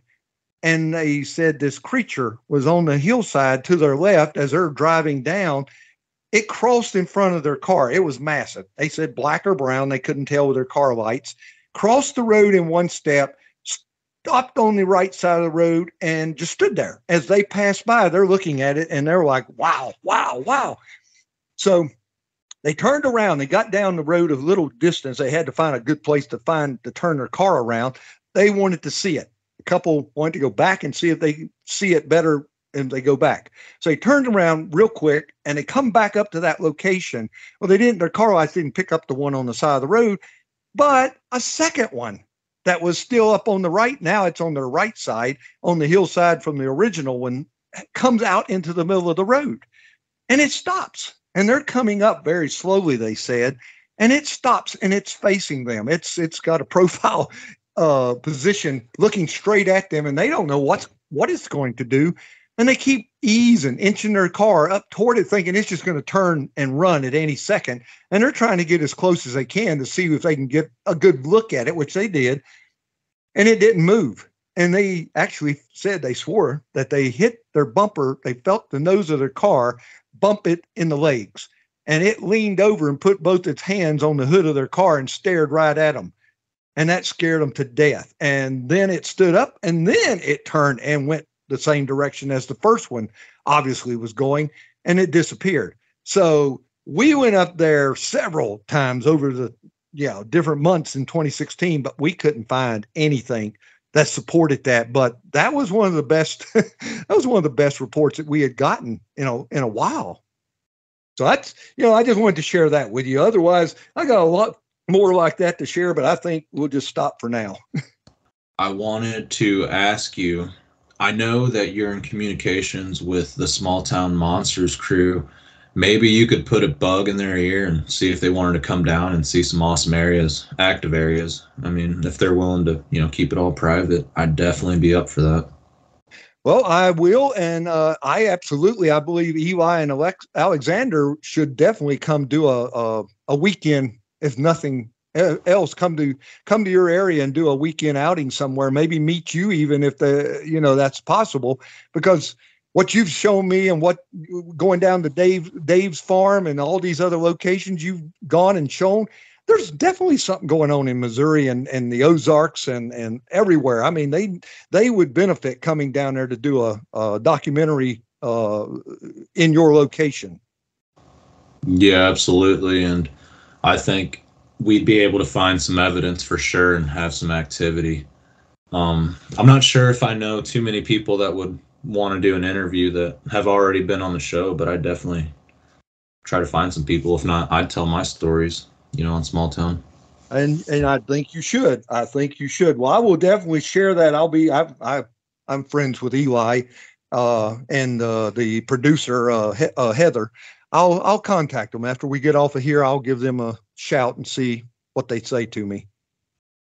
Yeah, absolutely. And I have saved every photo that you've sent over through email. So I think I got them all. And if you have anything else, just send it on over. I apologize for not responding to your last email. Everything's been down to the wire, and it's just like as soon as I get done with one thing, I have to start another immediately. That's perfectly okay. I understand that you're busy. Yeah, I'll look and see. I'll send you a couple more maybe that'll benefit, support today's interview, and you can post them as you please. You sent me over this photo of a structure, and it kind of looks like a little tent, or a house, or possibly like a small cabin. What do you think the purpose behind that is? Because it seems too small for one of them to get into, or to seek shelter in. And I've seen the same thing in Tennessee and in other areas. Well, I wish I'd have had more time. I should have got in. That was my first, what I consider Bigfoot structures that I found in a place called Pine Ridge State Park, which is at the trail. That's at the head of the Chestnut Ridge. It was, I thought kids. I mean, when we were kids, we built forts, and my first thought when I finally stumbled upon it and found it is it may be some kids or some primitive survivalist campers had been in the woods, but this is in that portion of that was in the state park, and you're not allowed to camp overnight in that area.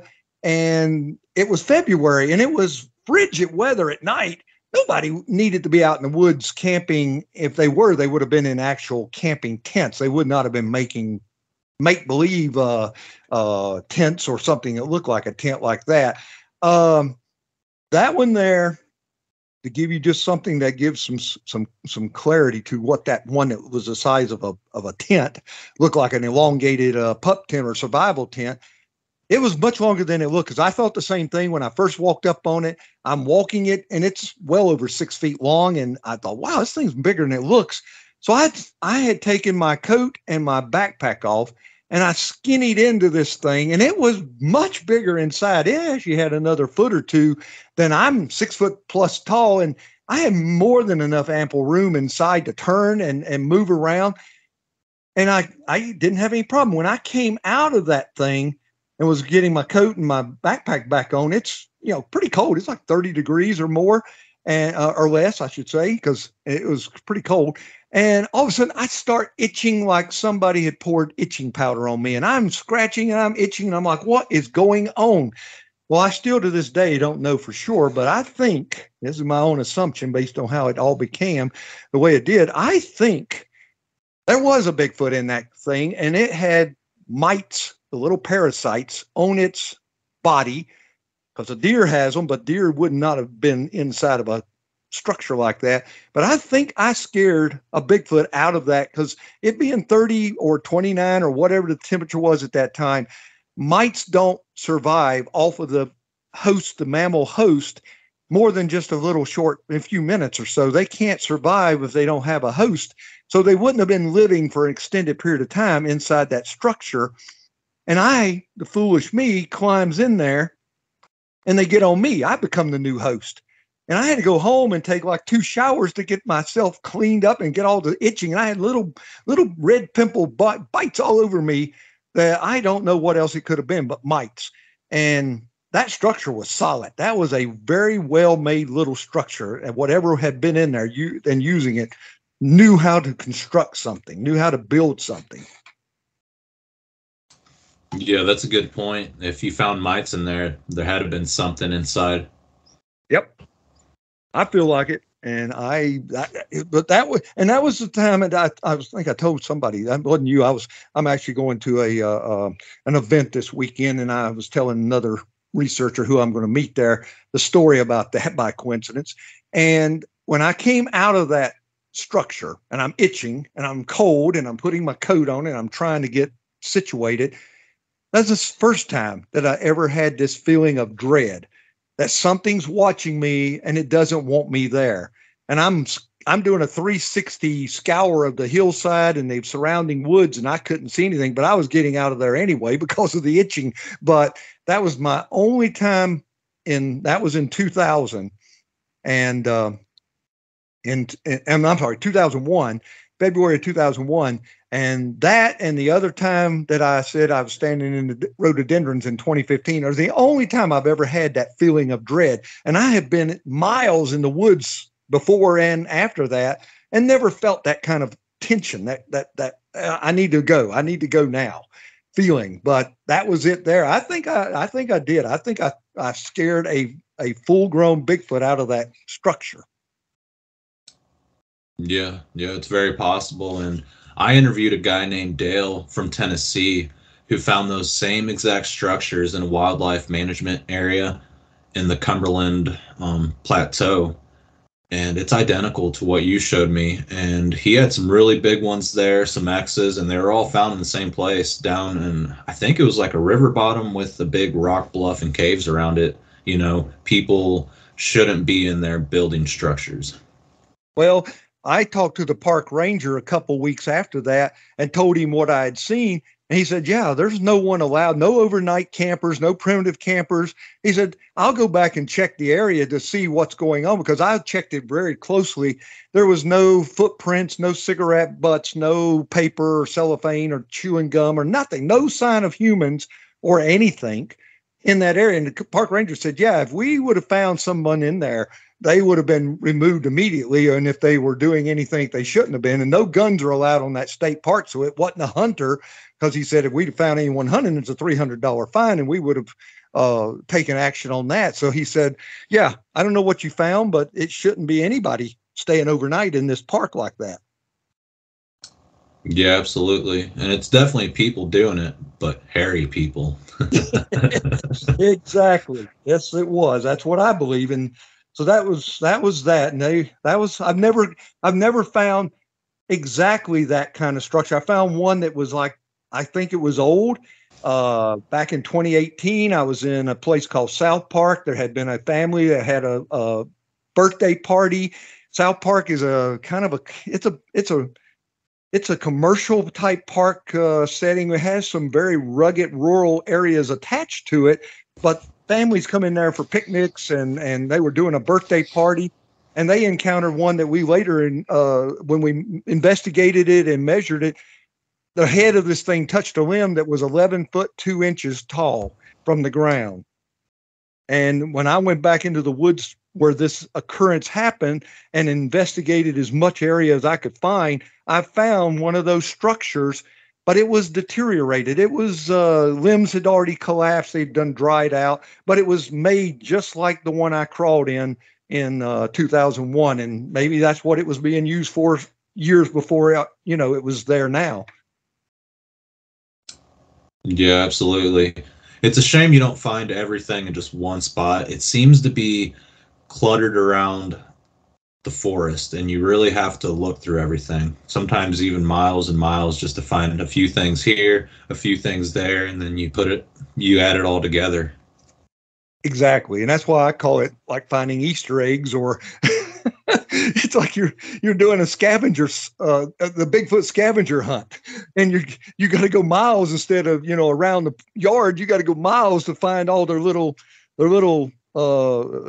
things that they've left you as calling cards that they have for themselves, I guess. But yeah, it's difficult. I wish we got places, or we have had places, and they're still there, that seem to be more populated evidence found in an isolated area. But generally, yeah, you've got to walk miles in the woods to find just one or two items. Yeah. And real quick before we end the show, have you ever found any X structures next to populated areas, like popular trails or parking lots, anything like that? Not X's. X's are generally in a remote area. That's the one shape that we don't find. We find the bows, the arches or whatever, next to roads. We find the teepees, the leaning stick or tree structures up into the fork of standing trees. We found those next to roads or near a housing plan in the woods just above them. But the X usually is typically out, and for me it has been, is always out in the deeper woods. Yeah. And do you find it on the high ground or lower ground? I'd say it's about even. I mean, I haven't even noticed it. It's all on the elevated, typical average ground. It's not down in the bottom or anything. It's usually on whatever the best elevated ground is. It's not any special height in the elevation where I find them.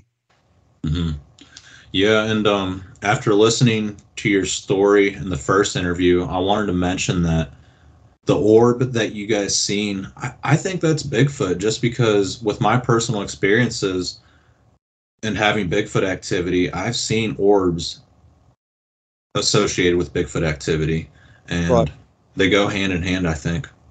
A lot of people say that, and I mean, that was what we were there for. We had that report that had been given to us by a farmer, and we couldn't get on his property because he was scared to death, and he didn't want the thing there. He kept asking.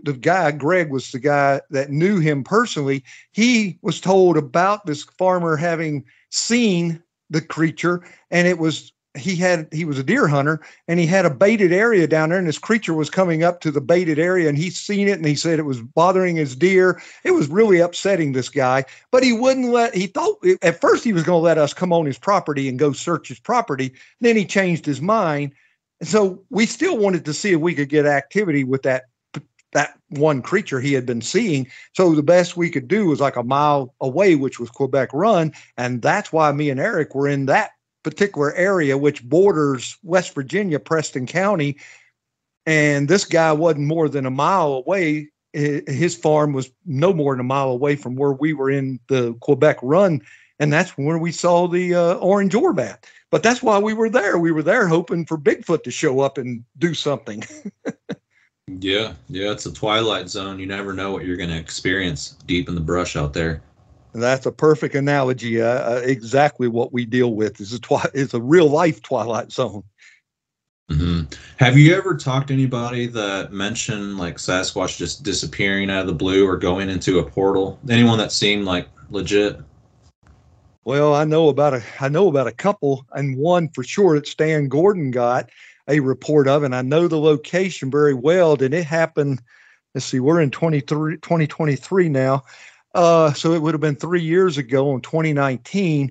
There's a turnpike, Route 66 over here that runs between Delmont and Greensburg, where this incident occurred at. Roughly around 9 o'clock at night. It would have been in the summer, so it was after 9 because it was dark. And this guy who reported it, him and another driver it's two lanes, two coming one direction and two going the other way. But the roads are separated by a massive amount of dirt, and it's rugged in between the two lanes going in both directions. So at this particular junction, anyone going south would not have seen anything going across, happening over on the northbound side where this occurrence happened at. These two guys, and I know this road very well. I've traveled it many, many, many times, day and night. They were driving back in the Delmont region, the northbound lanes, sort of together, and that's 70-mile-an-hour traffic speed there. And as they're approaching this location, they told Stan, they said they saw this creature. They didn't know what it was at first. The guy said, I saw this massive black, dark hair colored creature, and it's coming out, and he knew it was going to cross the road ahead of him. So they both must have been thinking the same thing because they slowed down side by side on this turnpike. This creature comes out, but what's different as he comes out, they realize from the waist down, they can't see it. It's nothing there. It's just from the waist up that they can see it. And it comes across and goes up on this little medium in the middle where this hillside is, goes up it and over it and out of sight. Now, if somebody on the other side saw it, no one ever called Stan or reported it to anywhere that it made it to the media or to the public to know about. But both of these guys got out and talking to each other, and they both exchanged phone numbers and names and everything, and they both contacted Stan. And that's a bizarre, it's a bizarre statement that, you know, all they saw was from the waist up of a Bigfoot.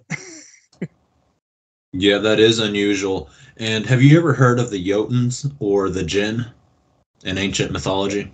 I've heard of the Jinn, yes. Yeah, well, the descriptions of those beings or supernatural beings is very similar to the Sasquatch. They'll visit cemeteries, they can go invisible, and just like the description of the creature itself on how it looks like, you know, is pretty darn similar. So I wonder if this is the same phenomenon that's happening all around the world, because it sounds like the same types of stories.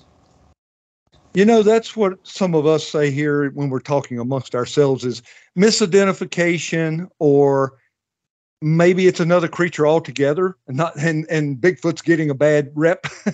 And it's something like you say, a Jinn, it's some other culture, some other group of people are seeing something. They're not calling it a Bigfoot, they're calling it whatever they call it, a Jinn or whatever their culture calls it. And it's all the same thing. Maybe it is. Maybe it's all Bigfoot. Maybe that's why I say about Dogman. People suddenly jumped on the Dogman wagon about 8 years ago. And I think it's misidentification, because I've been in the woods too many times in too many years, and there was no Dogman conversation going on with anyone. There was no, the only thing I knew about was the Lizard Man down south in the Carolinas, and that was in Bishopville. And I went down to somebody's farm at that location, and I examined that river shoreline. I walked every place I could find to walk. I saw nothing. I thought it was a joke. Now, there's people that swear that there's a giant man-sized lizard walking in Bishopville, South Carolina, but I never saw anything. But, you know, I'm thinking maybe it was something besides, you know, I don't know how you would get a lizard mixed up with Bigfoot, but unless he had the mange, and they thought it was something besides a primate looking creature.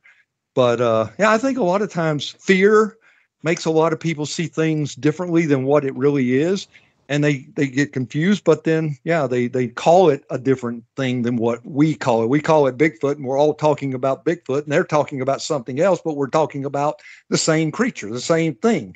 Mm-hmm. Yeah, absolutely. I think people definitely misidentify things and have a bad way of, how do I say, analyzing things.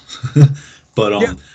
I do believe Dogman is real and that there are legitimate encounters. But yeah, with my personal experiences, I don't run into too many people that have Bigfoot and Dogman. That's pretty rare. And I hate to say it, but a lot of people that, you know, talk about Dogman, to me personally, they send me these photos that are like super blurry. You can't see anything. So it's really hard to say, you know. Well, that's the sad thing with our research. It really sets our research back. And I respect people want to see things or believe they saw something, but they're not seeing, and it's pareidolia and they're shadows. I know this because I've seen it too. And that's why with the caves, when you're walking through the woods, shadows are horrid. I mean, they'll give you images that are not there, and your mind convince you that you're looking at something that isn't there. And I'm the guy that goes over and looks, though. I'm not going to take a picture and go home and say, you know, I bet that's Bigfoot or I bet that's Dogman. I go to that location. I guess one of these days I'm going to get broken into pieces or eaten because I don't know it better than to go over and check it out. And then I'm laughing and I'm like, nope, just a shadow. Nope, just a tree stump. I'm the guy. That's what gets me upset when I get these pictures all posted online and I see all these people that are, I mean, they are hard believers that they took a picture of a Bigfoot. And the first thing I say, did you go back to that area and go to that location, to the location, not across the field looking at it, and put your hands on that spot? Oh, no, I'm not going to the woods. I'm not going. I said, then it's not a Bigfoot. I said, if you can't go up close and tell me that spot's still there, not there, and it was there, then we're not going to talk about it. And people get so upset with me being a diehard veteran field researcher to confirm that they saw Bigfoot and it was a Bigfoot. And I'm not saying they didn't, but when they don't do the investigation correctly, then it's just hypothetical. You can't swear that it was a Bigfoot. Shadows will definitely play with your mind. Absolutely, especially with cameras and lighting. And it just seems like people are so quick to say, oh, that's Bigfoot, or this is what this is, when they weren't even there. Sometimes, it's a trail camera, or they just snap a photo with their cell phone and go back home and say, yep, there was two of them right there, and I never even saw them. Oh, that's exactly right. So, I mean, all of these I'm talking about here is people actually saw something physical. There was one here. I was looking here to tell you if we were going to talk anymore.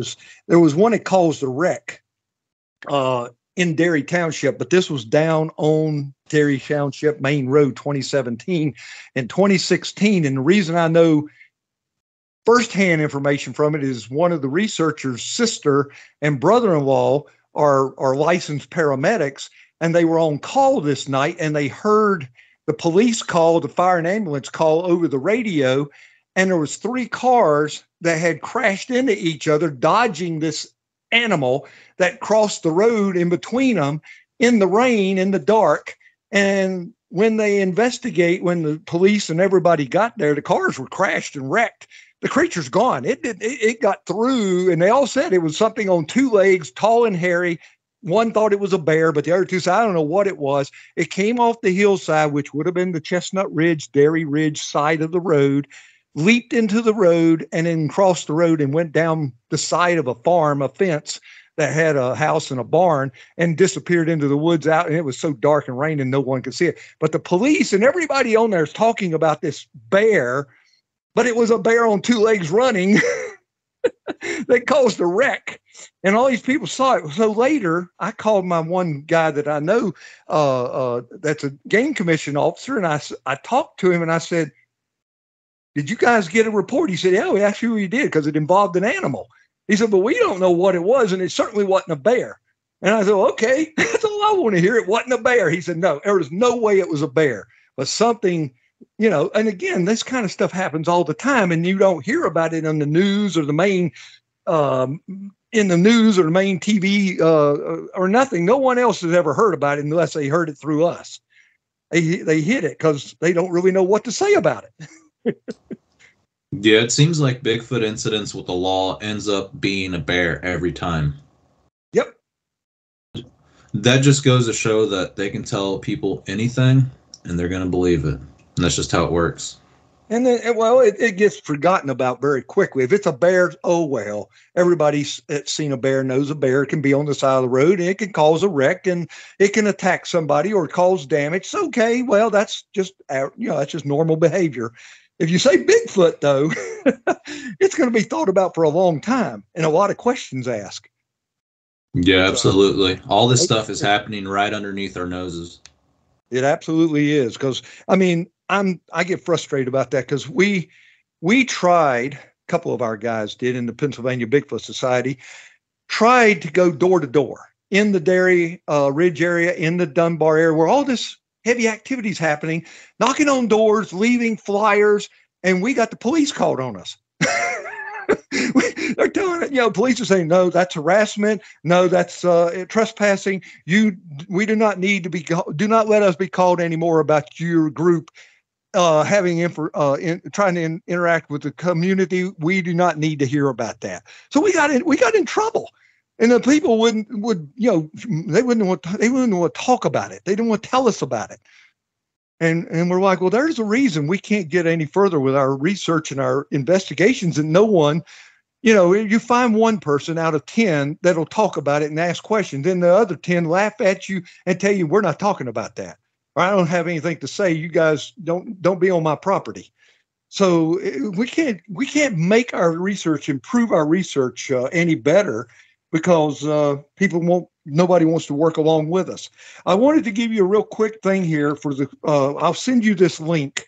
If you want to find out some of these occurrences that I'm sort of giving the highlighted version of, you can go to our webpage, the Keystone Bigfoot Project. It's the old Pennsylvania Bigfoot Society webpage. And I'll tell you on there, I don't know how much you can put on there, but it's a recent added sightings report. And pretty much like the lady in Uniontown with the one that rolled across her car, and some of these others are on there. Somebody actually updated the website. with those accounts. So somebody who wants to read a little more detail, they can go onto that website. Yeah, absolutely. And I'm glad to hear that, you look through the reports and, you investigate on all the serious ones.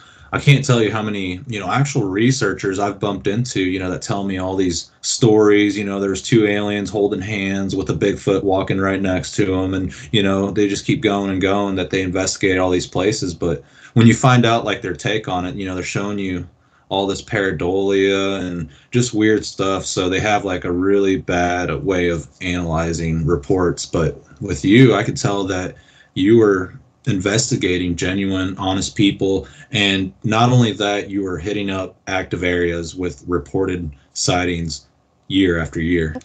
I am. I'm a genuine guy. I said this the last time. I'm a realist. I don't have time to waste. And I'm not there to pamper anybody or make them feel good. I'm there to do my research. And if their research is not bettering my personal research, if their witnesses and evidence reports are not helping me, I will stop in a minute and say, have a good day. I'm not here for this. I won't waste my time. And I certainly will not embellish a bad report, or if I had any doubts with it, you and I won't even talk about it, because I'm not going to waste your time if I'm not wasting my own time.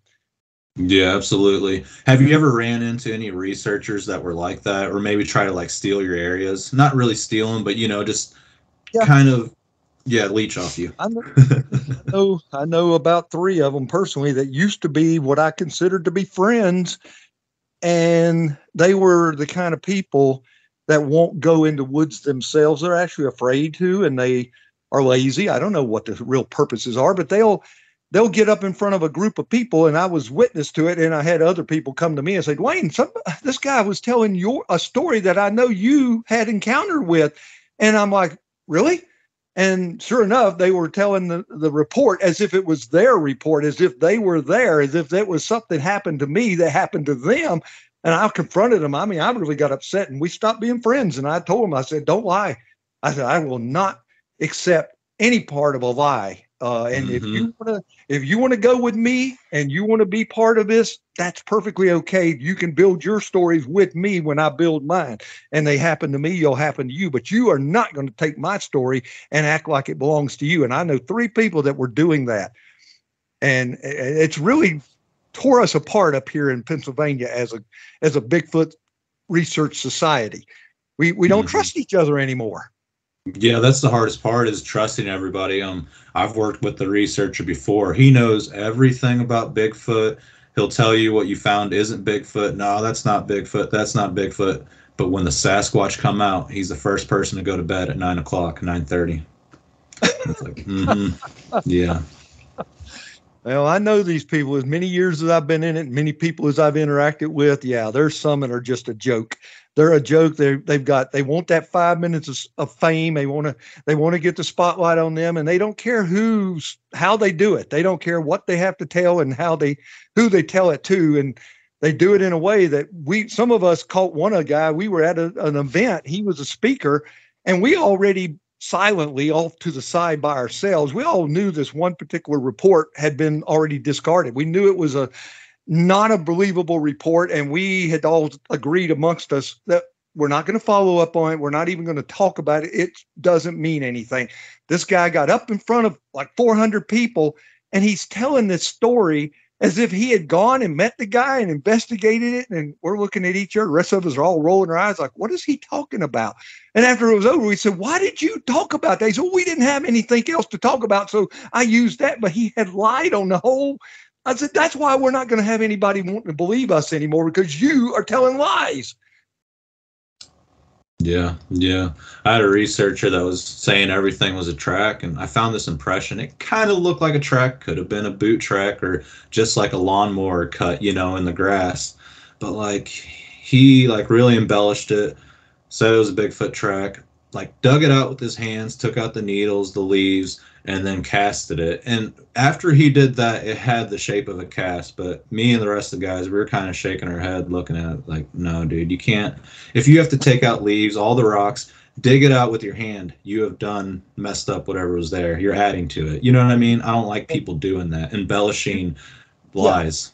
you've distorted the real image and it's not factual anymore. So you're not doing anything. That's why I don't even do the casting, because it's just a waste of time and money of material that doesn't usually hold up. So I take powder, and if it looks like, I have to get down on my hands and knees. I mean, I get right down on it and I look at it and I measure it. And if I can see the distinctive clarity of a foot and toes, I'll put the powder in it with I got a powder sniffer bottle that I use for gold mining when I used to do panning and stuff in the creeks.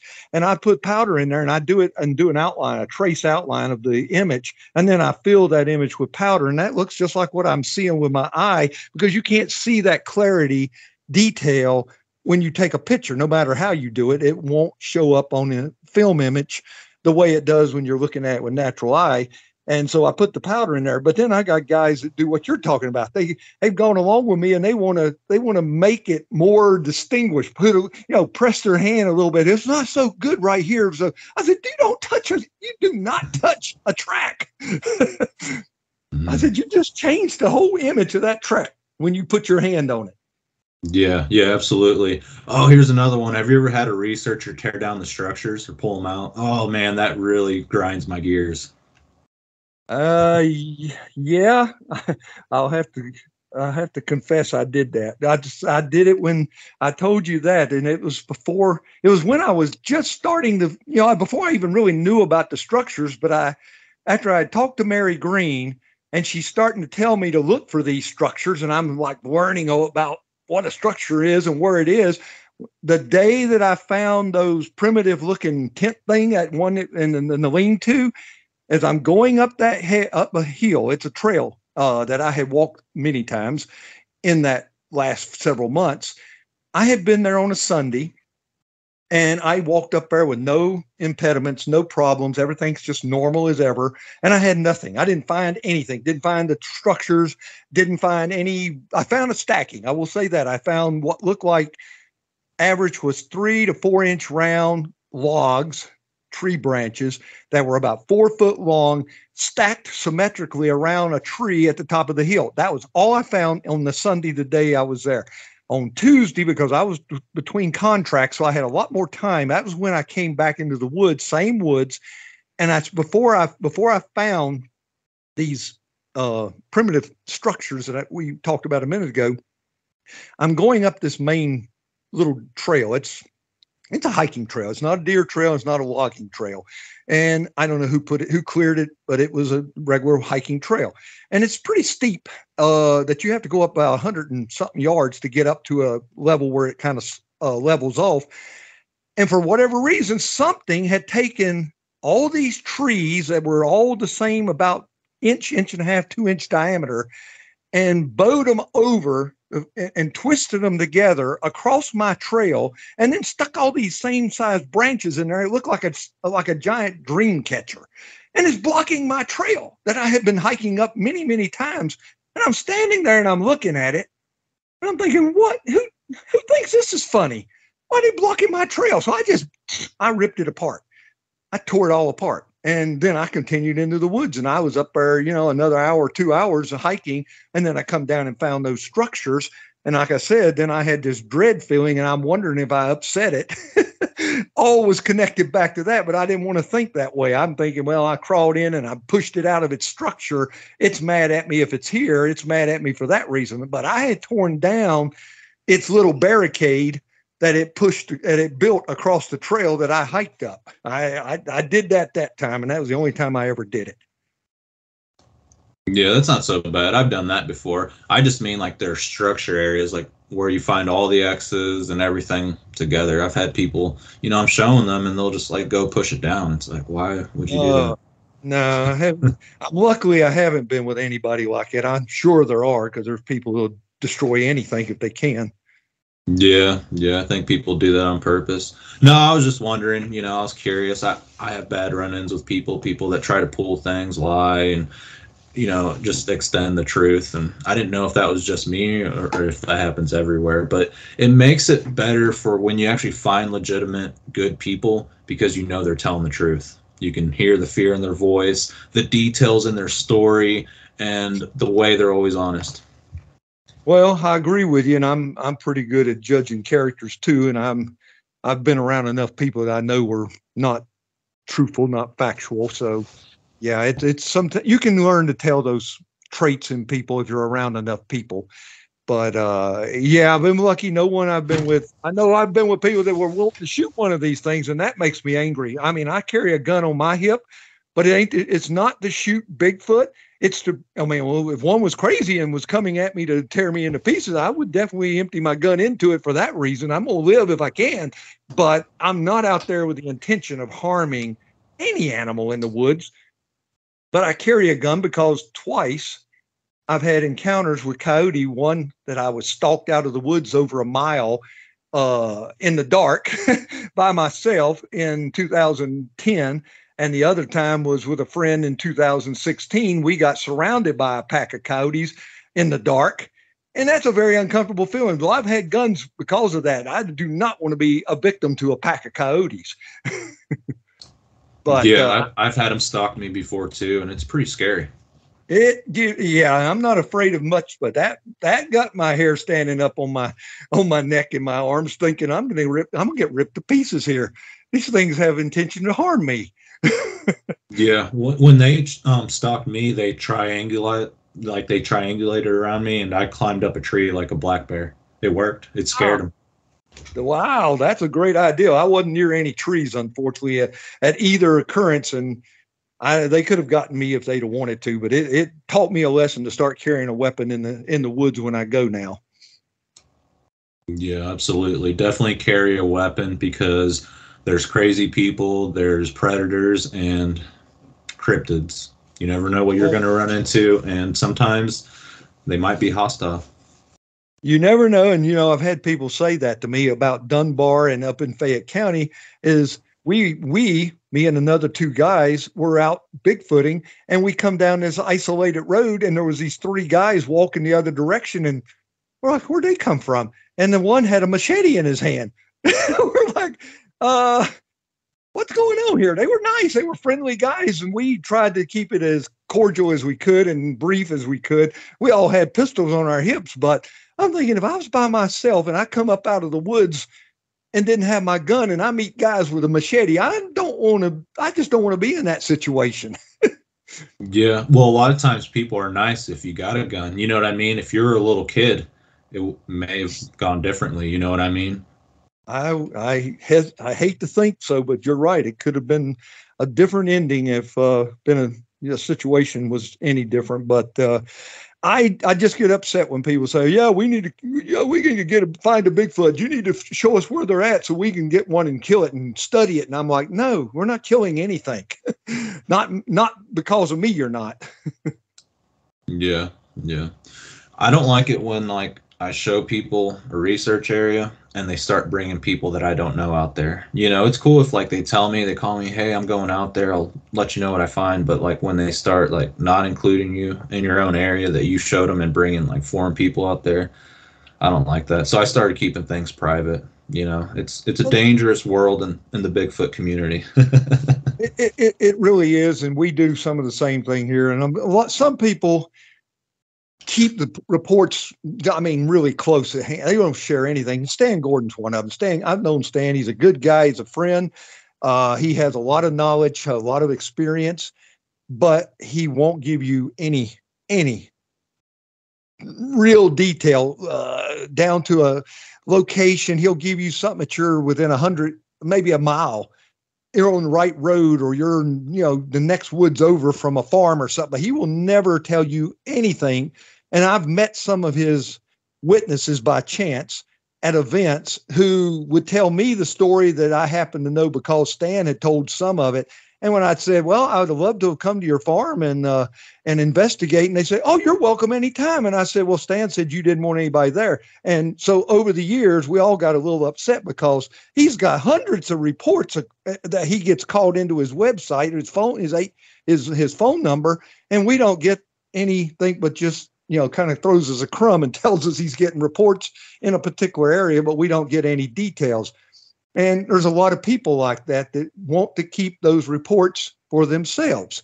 They don't want to share them with the rest of us who they know we're legitimate researchers. We're honest people. We're not going to eliminate them in the research and the evidence. If any's found, we're not going to, shut them out. And yet we don't get any. So that really hinders, it sets us back as researchers because we don't get those reports handed to us. I have to dig hard to find out when something has occurred in this area. And if you were to go ahead, I know somebody, one of your commenters or two of them, suggest that you contact Stan. He's a wonderful, knowledgeable orator and a knowledgeable guy in this industry. And I think the world of him as a person, but he won't tell you any more than he'll tell me. It'll all be very generalized information. He'll never tell you exact locations or any names. He'll never give you a name of a witness or their location of how they saw it. It'll always be very general. So when you got people that's doing like that, the rest of us, we struggle. We have a tough time. We don't get the luxury of going to all the sightings and stuff because somebody's not wanting to share the information with us. So that's why I feel like in my 20 plus years that I've been actively researching, I'm just scratching the surface because people don't know me. I kind of stayed in the shadows for a very long time. I didn't want to be bothered by people. And I would just go out whenever somebody shared information with me, or I was out there on my own, just hoping like a blind squirrel I find a nut. But I probably would have been way much more involved in this, and more people would have recognized who I am by now if I'd have done like Stan and other people have and been more prominent and more active in the media side of it. But I always stayed in the back. I didn't want to be bothered. But after a while, I said, you know what? People are using my research and they're campaigning off of my research. They're building their reputation off of my research. I need to stop that. It's my turn. I'll take credit myself. Yeah, that's the best way to go. And I keep a lot of my places private just because, people going in there with guns, driving them out of the area, and just having the wrong people in there in general. Well, that happens. You let too many people know about something, and the wrong person will come in and mess it up for you and everyone else. Yeah, absolutely. And they say like trail cameras, really messes with the Sasquatch. They don't like it, and too much human presence. I think it's all right, 1 to 3 people, but when it's a lot of people going in there and a lot of different faces, I think they tend to move on.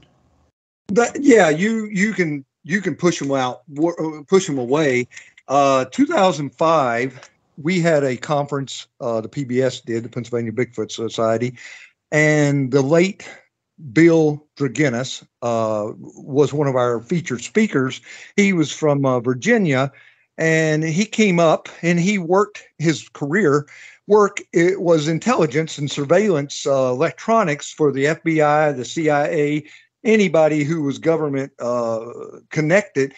And he was a super, super nice guy and a super, super smart guy. And he had all these electronic gadgets like ohm meters, oscilloscopes, and all these digital meters that monitored frequencies and wavelengths and everything. And he set up this demonstration that he carried with him on the road when he went to these places to talk.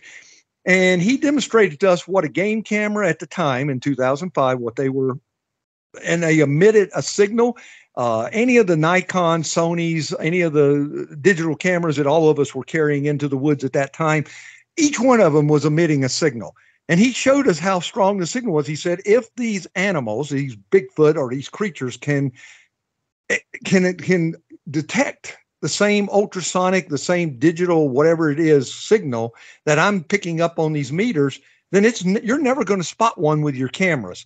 You're never going to pick one up on your game camera. So we all quit turning our cameras on. Again, this was just before cell phones and cameras on cell phones became popular. So we were all carrying digital cameras. So we all would take our cameras and turn them off when we went into the woods, just hoping that would not give the heads up to the Bigfoot that we're there. And but he was the guy that opened our eyes, exposed us, and let us know. But he passed away he passed away from cancer in 2018. But he was a super smart guy, and that was a great thing that he showed us. So even though I've had digital cameras in the woods, I never got a Bigfoot. I mean, I've gotten bear, I've gotten coyote, I've got numerous deer, skunks, you name it. If it's in the woods, I've pretty well picked it up on my game cameras. Now, I had an incident that was still freaky bizarre to me to this day. I was in Fayette County, up near in Forbes State Forest in 2015, where I've had all these other occurrences happening off of Pine Ridge Road. I'm sorry, Pine Knob Road. That's a Pine Ridge. That's a state park. Pine Knob Road, which is a road that runs adjacent with the Skyline Road, did all this other activity that's occurred that I can talk about for another hour or two. There was a place I discovered up there that we had discovered as a group, but no one was investigating in 2010. I went back up there in 2015 and started investigating this particular area. And I think I was finding a meeting area. I don't know how I can describe it any other way, but every time I went there, I'm finding numerous structures of every kind you can think of. And these are some super structures. I mean, these were some doozies. And they were in this almost like a 200-foot area. And you're talking horizontal trees that were positioned across the top of limbs. There was TP structures. There was the star structure, the multi-stacking structure. There was numerous X's. There was numerous bows. Everything you can think of as a structure was pretty much contained in this area. So I got I had two of these wild game innovation game cameras that I had bought in 2009, and I had taken and put them in different areas over the couple of years up until 2015, and they had captured thousands of different images like birds and bees and anything else that moved in front of it, leaves and everything. So the cameras worked perfectly. And I baited the area, which I reluctantly do. I'm not a big baiter, but I decided, let's see if I can entice something to get in front of my cameras. And I went to Aldi's and I got 2 jars of peanut butter, cheap peanut butter, the crunchy and the smooth. And I took the lid off of one and I positioned it in a wedge of a tree about 6, 7, 8 foot in the air because I pulled the tree down where I could reach it. And the other one, I left the lid just barely threaded on, and I put him a little bit further in another wedge. And then I was sticking apples off of, I broke some twigs off of the limbs high, and I was sticking apples that I had, and I baited that area. Then I took my other camera up and on the other side of this area, away from the camera that I did the first baiting, and I duplicated that. And I put my cameras there for about 3 weeks, and I'm getting, like I said, black bear, deer, you name it. I'm picking up some great little images, but no Bigfoot. And then that was over a period of 2.5 months. I'd go up there about every 3 weeks to change the batteries in the camera if needed, get an SD card, change that out, and just keep a check on things, rebait it, and nothing too special. And my cameras have a metal guard that goes around there and secures it with a cable that supposedly is a security cable, and then I padlock it to the trees, and then I was spraying it down with this earthen smell that you wouldn't smell the metal or anything, and then I put a whole bunch of camouflage on each of the cameras to try to somewhat hide them from anything noticing them right away. So I left that scenario going on in this area for over about 2 months, and everything was fine. And all of a sudden I go up there to check my cameras, and both my cameras are destroyed, not physically, but the electronics are destroyed because I replaced the batteries and I pushed all the buttons, nothing's working. Well, when I brought it back home, yeah, the boards are fried. Something fried my boards, and I don't know what but both cameras are destroyed. And one of them had a white blur image, was the last picture on the SD card was a white blur image on it, and then nothing else was ever taken. So I bought 2 more cameras of the same type out of a sporting goods store online out of Wisconsin, got them a couple of days later, went back up there, put those cameras in there. 2 weeks went by, I went back up, and those cameras were destroyed the same way. Something fried my cameras, all four of them. And nothing like that had ever happened before. Yeah, that is unusual. And that happens to me a lot too. And I get batteries that go dead and electronics that fail all the time out in the brush. It's a strange thing, but it's hard to say if it's Sasquatch, but definitely something strange for sure. Well, being that that was like I said, it had so many of these crazy structures in that immediate area and other things I had experiences there. I know of one place where a guy had one scream like a banshee at him in the woods back in 89 or 80, 88, 89. He had him and his two buddies were like sitting out. They weren't camping, but they had built a little campfire, and they were in a little pull off right across where this happened was across Pine Knob Road on the other side of the woods. And this thing out there that one of them saw looked like a crazy, it looked like a wild man. It didn't look like a Bigfoot. It looked like a wild man with hair all over its body, screaming like a banshee come out of the woods and terrified him. But that happened in that area. And then I had found 3 or 4 different tracks over the years that I had been in that area. In 2010 and then back up there in 2015, I had found some 14x7 tracks. But I just wondered why that area, because like I said, I put the first 2 cameras that I had in at least 3 different wooded areas for long times, length of times, and nothing ever happened to them. They just took great pictures. Batteries went dead when I got back. Sometimes I had to replace more often than I expected, but nothing physically had ever happened to my cameras until that position at that place, and then I lose 4 cameras the same way. I have no answer for that. Yeah, that is unusual. Okay, Dwayne. Well, I think we hit the end of this last segment of the interview. If we want to do a part 3, I'm certainly up for it. I can tell that you definitely have a lot more that you want to share, but unfortunately we reached the end of part 2. But I'll leave that up to you if you want to do part 3, and I'll just let you contact me and we'll set it up. Okay, I certainly could probably fill another hour more, and I'm going, like I said, to a Bigfoot event this weekend, and I'm actually going to get to meet. I don't know if you know who Robert W. Morgan is. He's like one of the utmost veteran researchers. He started his research in '57. Between him and Peter Burns, they're the 2 oldest guys that started Bigfoot. Well, he's going to be here in Pittsburgh for a sportsman outdoor show, and I'm going to go meet the guy and talk to him. So I may have some new information the next time. Yeah, absolutely. And that sounds like a lot of fun. All right, Dwayne. Well, it was a pleasure having you on the show as a guest again. And I know the crowd definitely enjoyed all your experiences, encounters, and your research that you've done. Well, thank you, Miguel. I appreciate everything. I appreciate the invitation and the time, and thank you for your patience and questions. And I certainly thank your listeners and appreciate their questions. And as I've said, I've got, they can send me questions. I'll try to answer them. And I appreciate their comments and thank everybody. So everybody have a good one, and just keep on keeping the Bigfoot research strong. Yeah, absolutely. And you be safe out in the woods. Thank you. You also, and I will talk to you again soon. All right. Sounds good. Thank you. Bye now. Bye.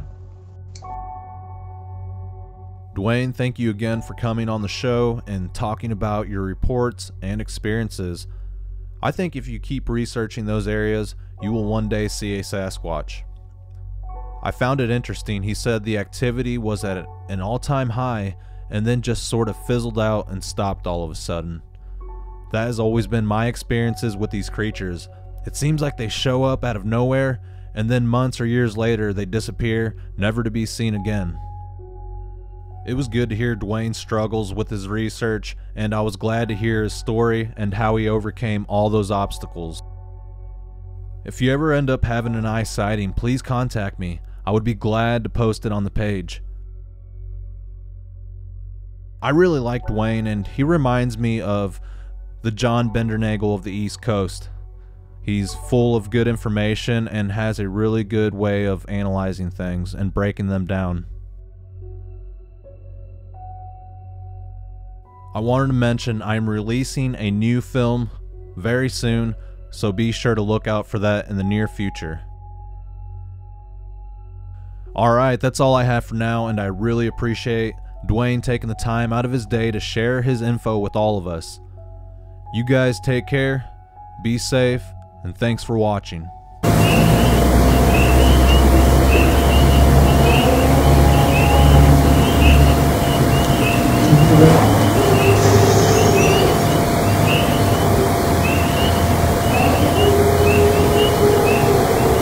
Is that recording? No. Is that a dog? Who's doing that? That sounded further over beyond your house. Yeah.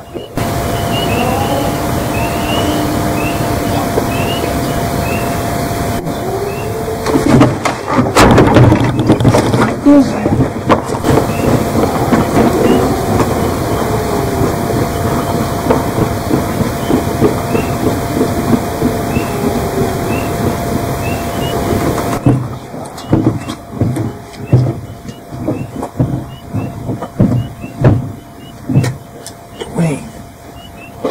Get yours and come my way.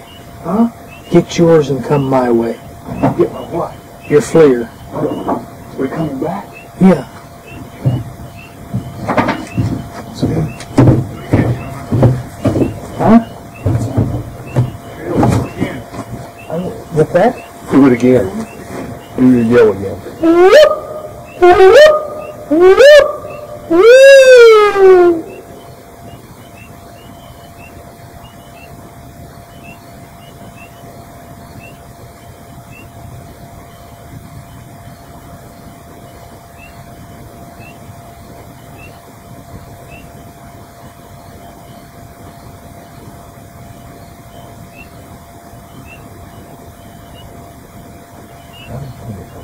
Much greater distance than your house.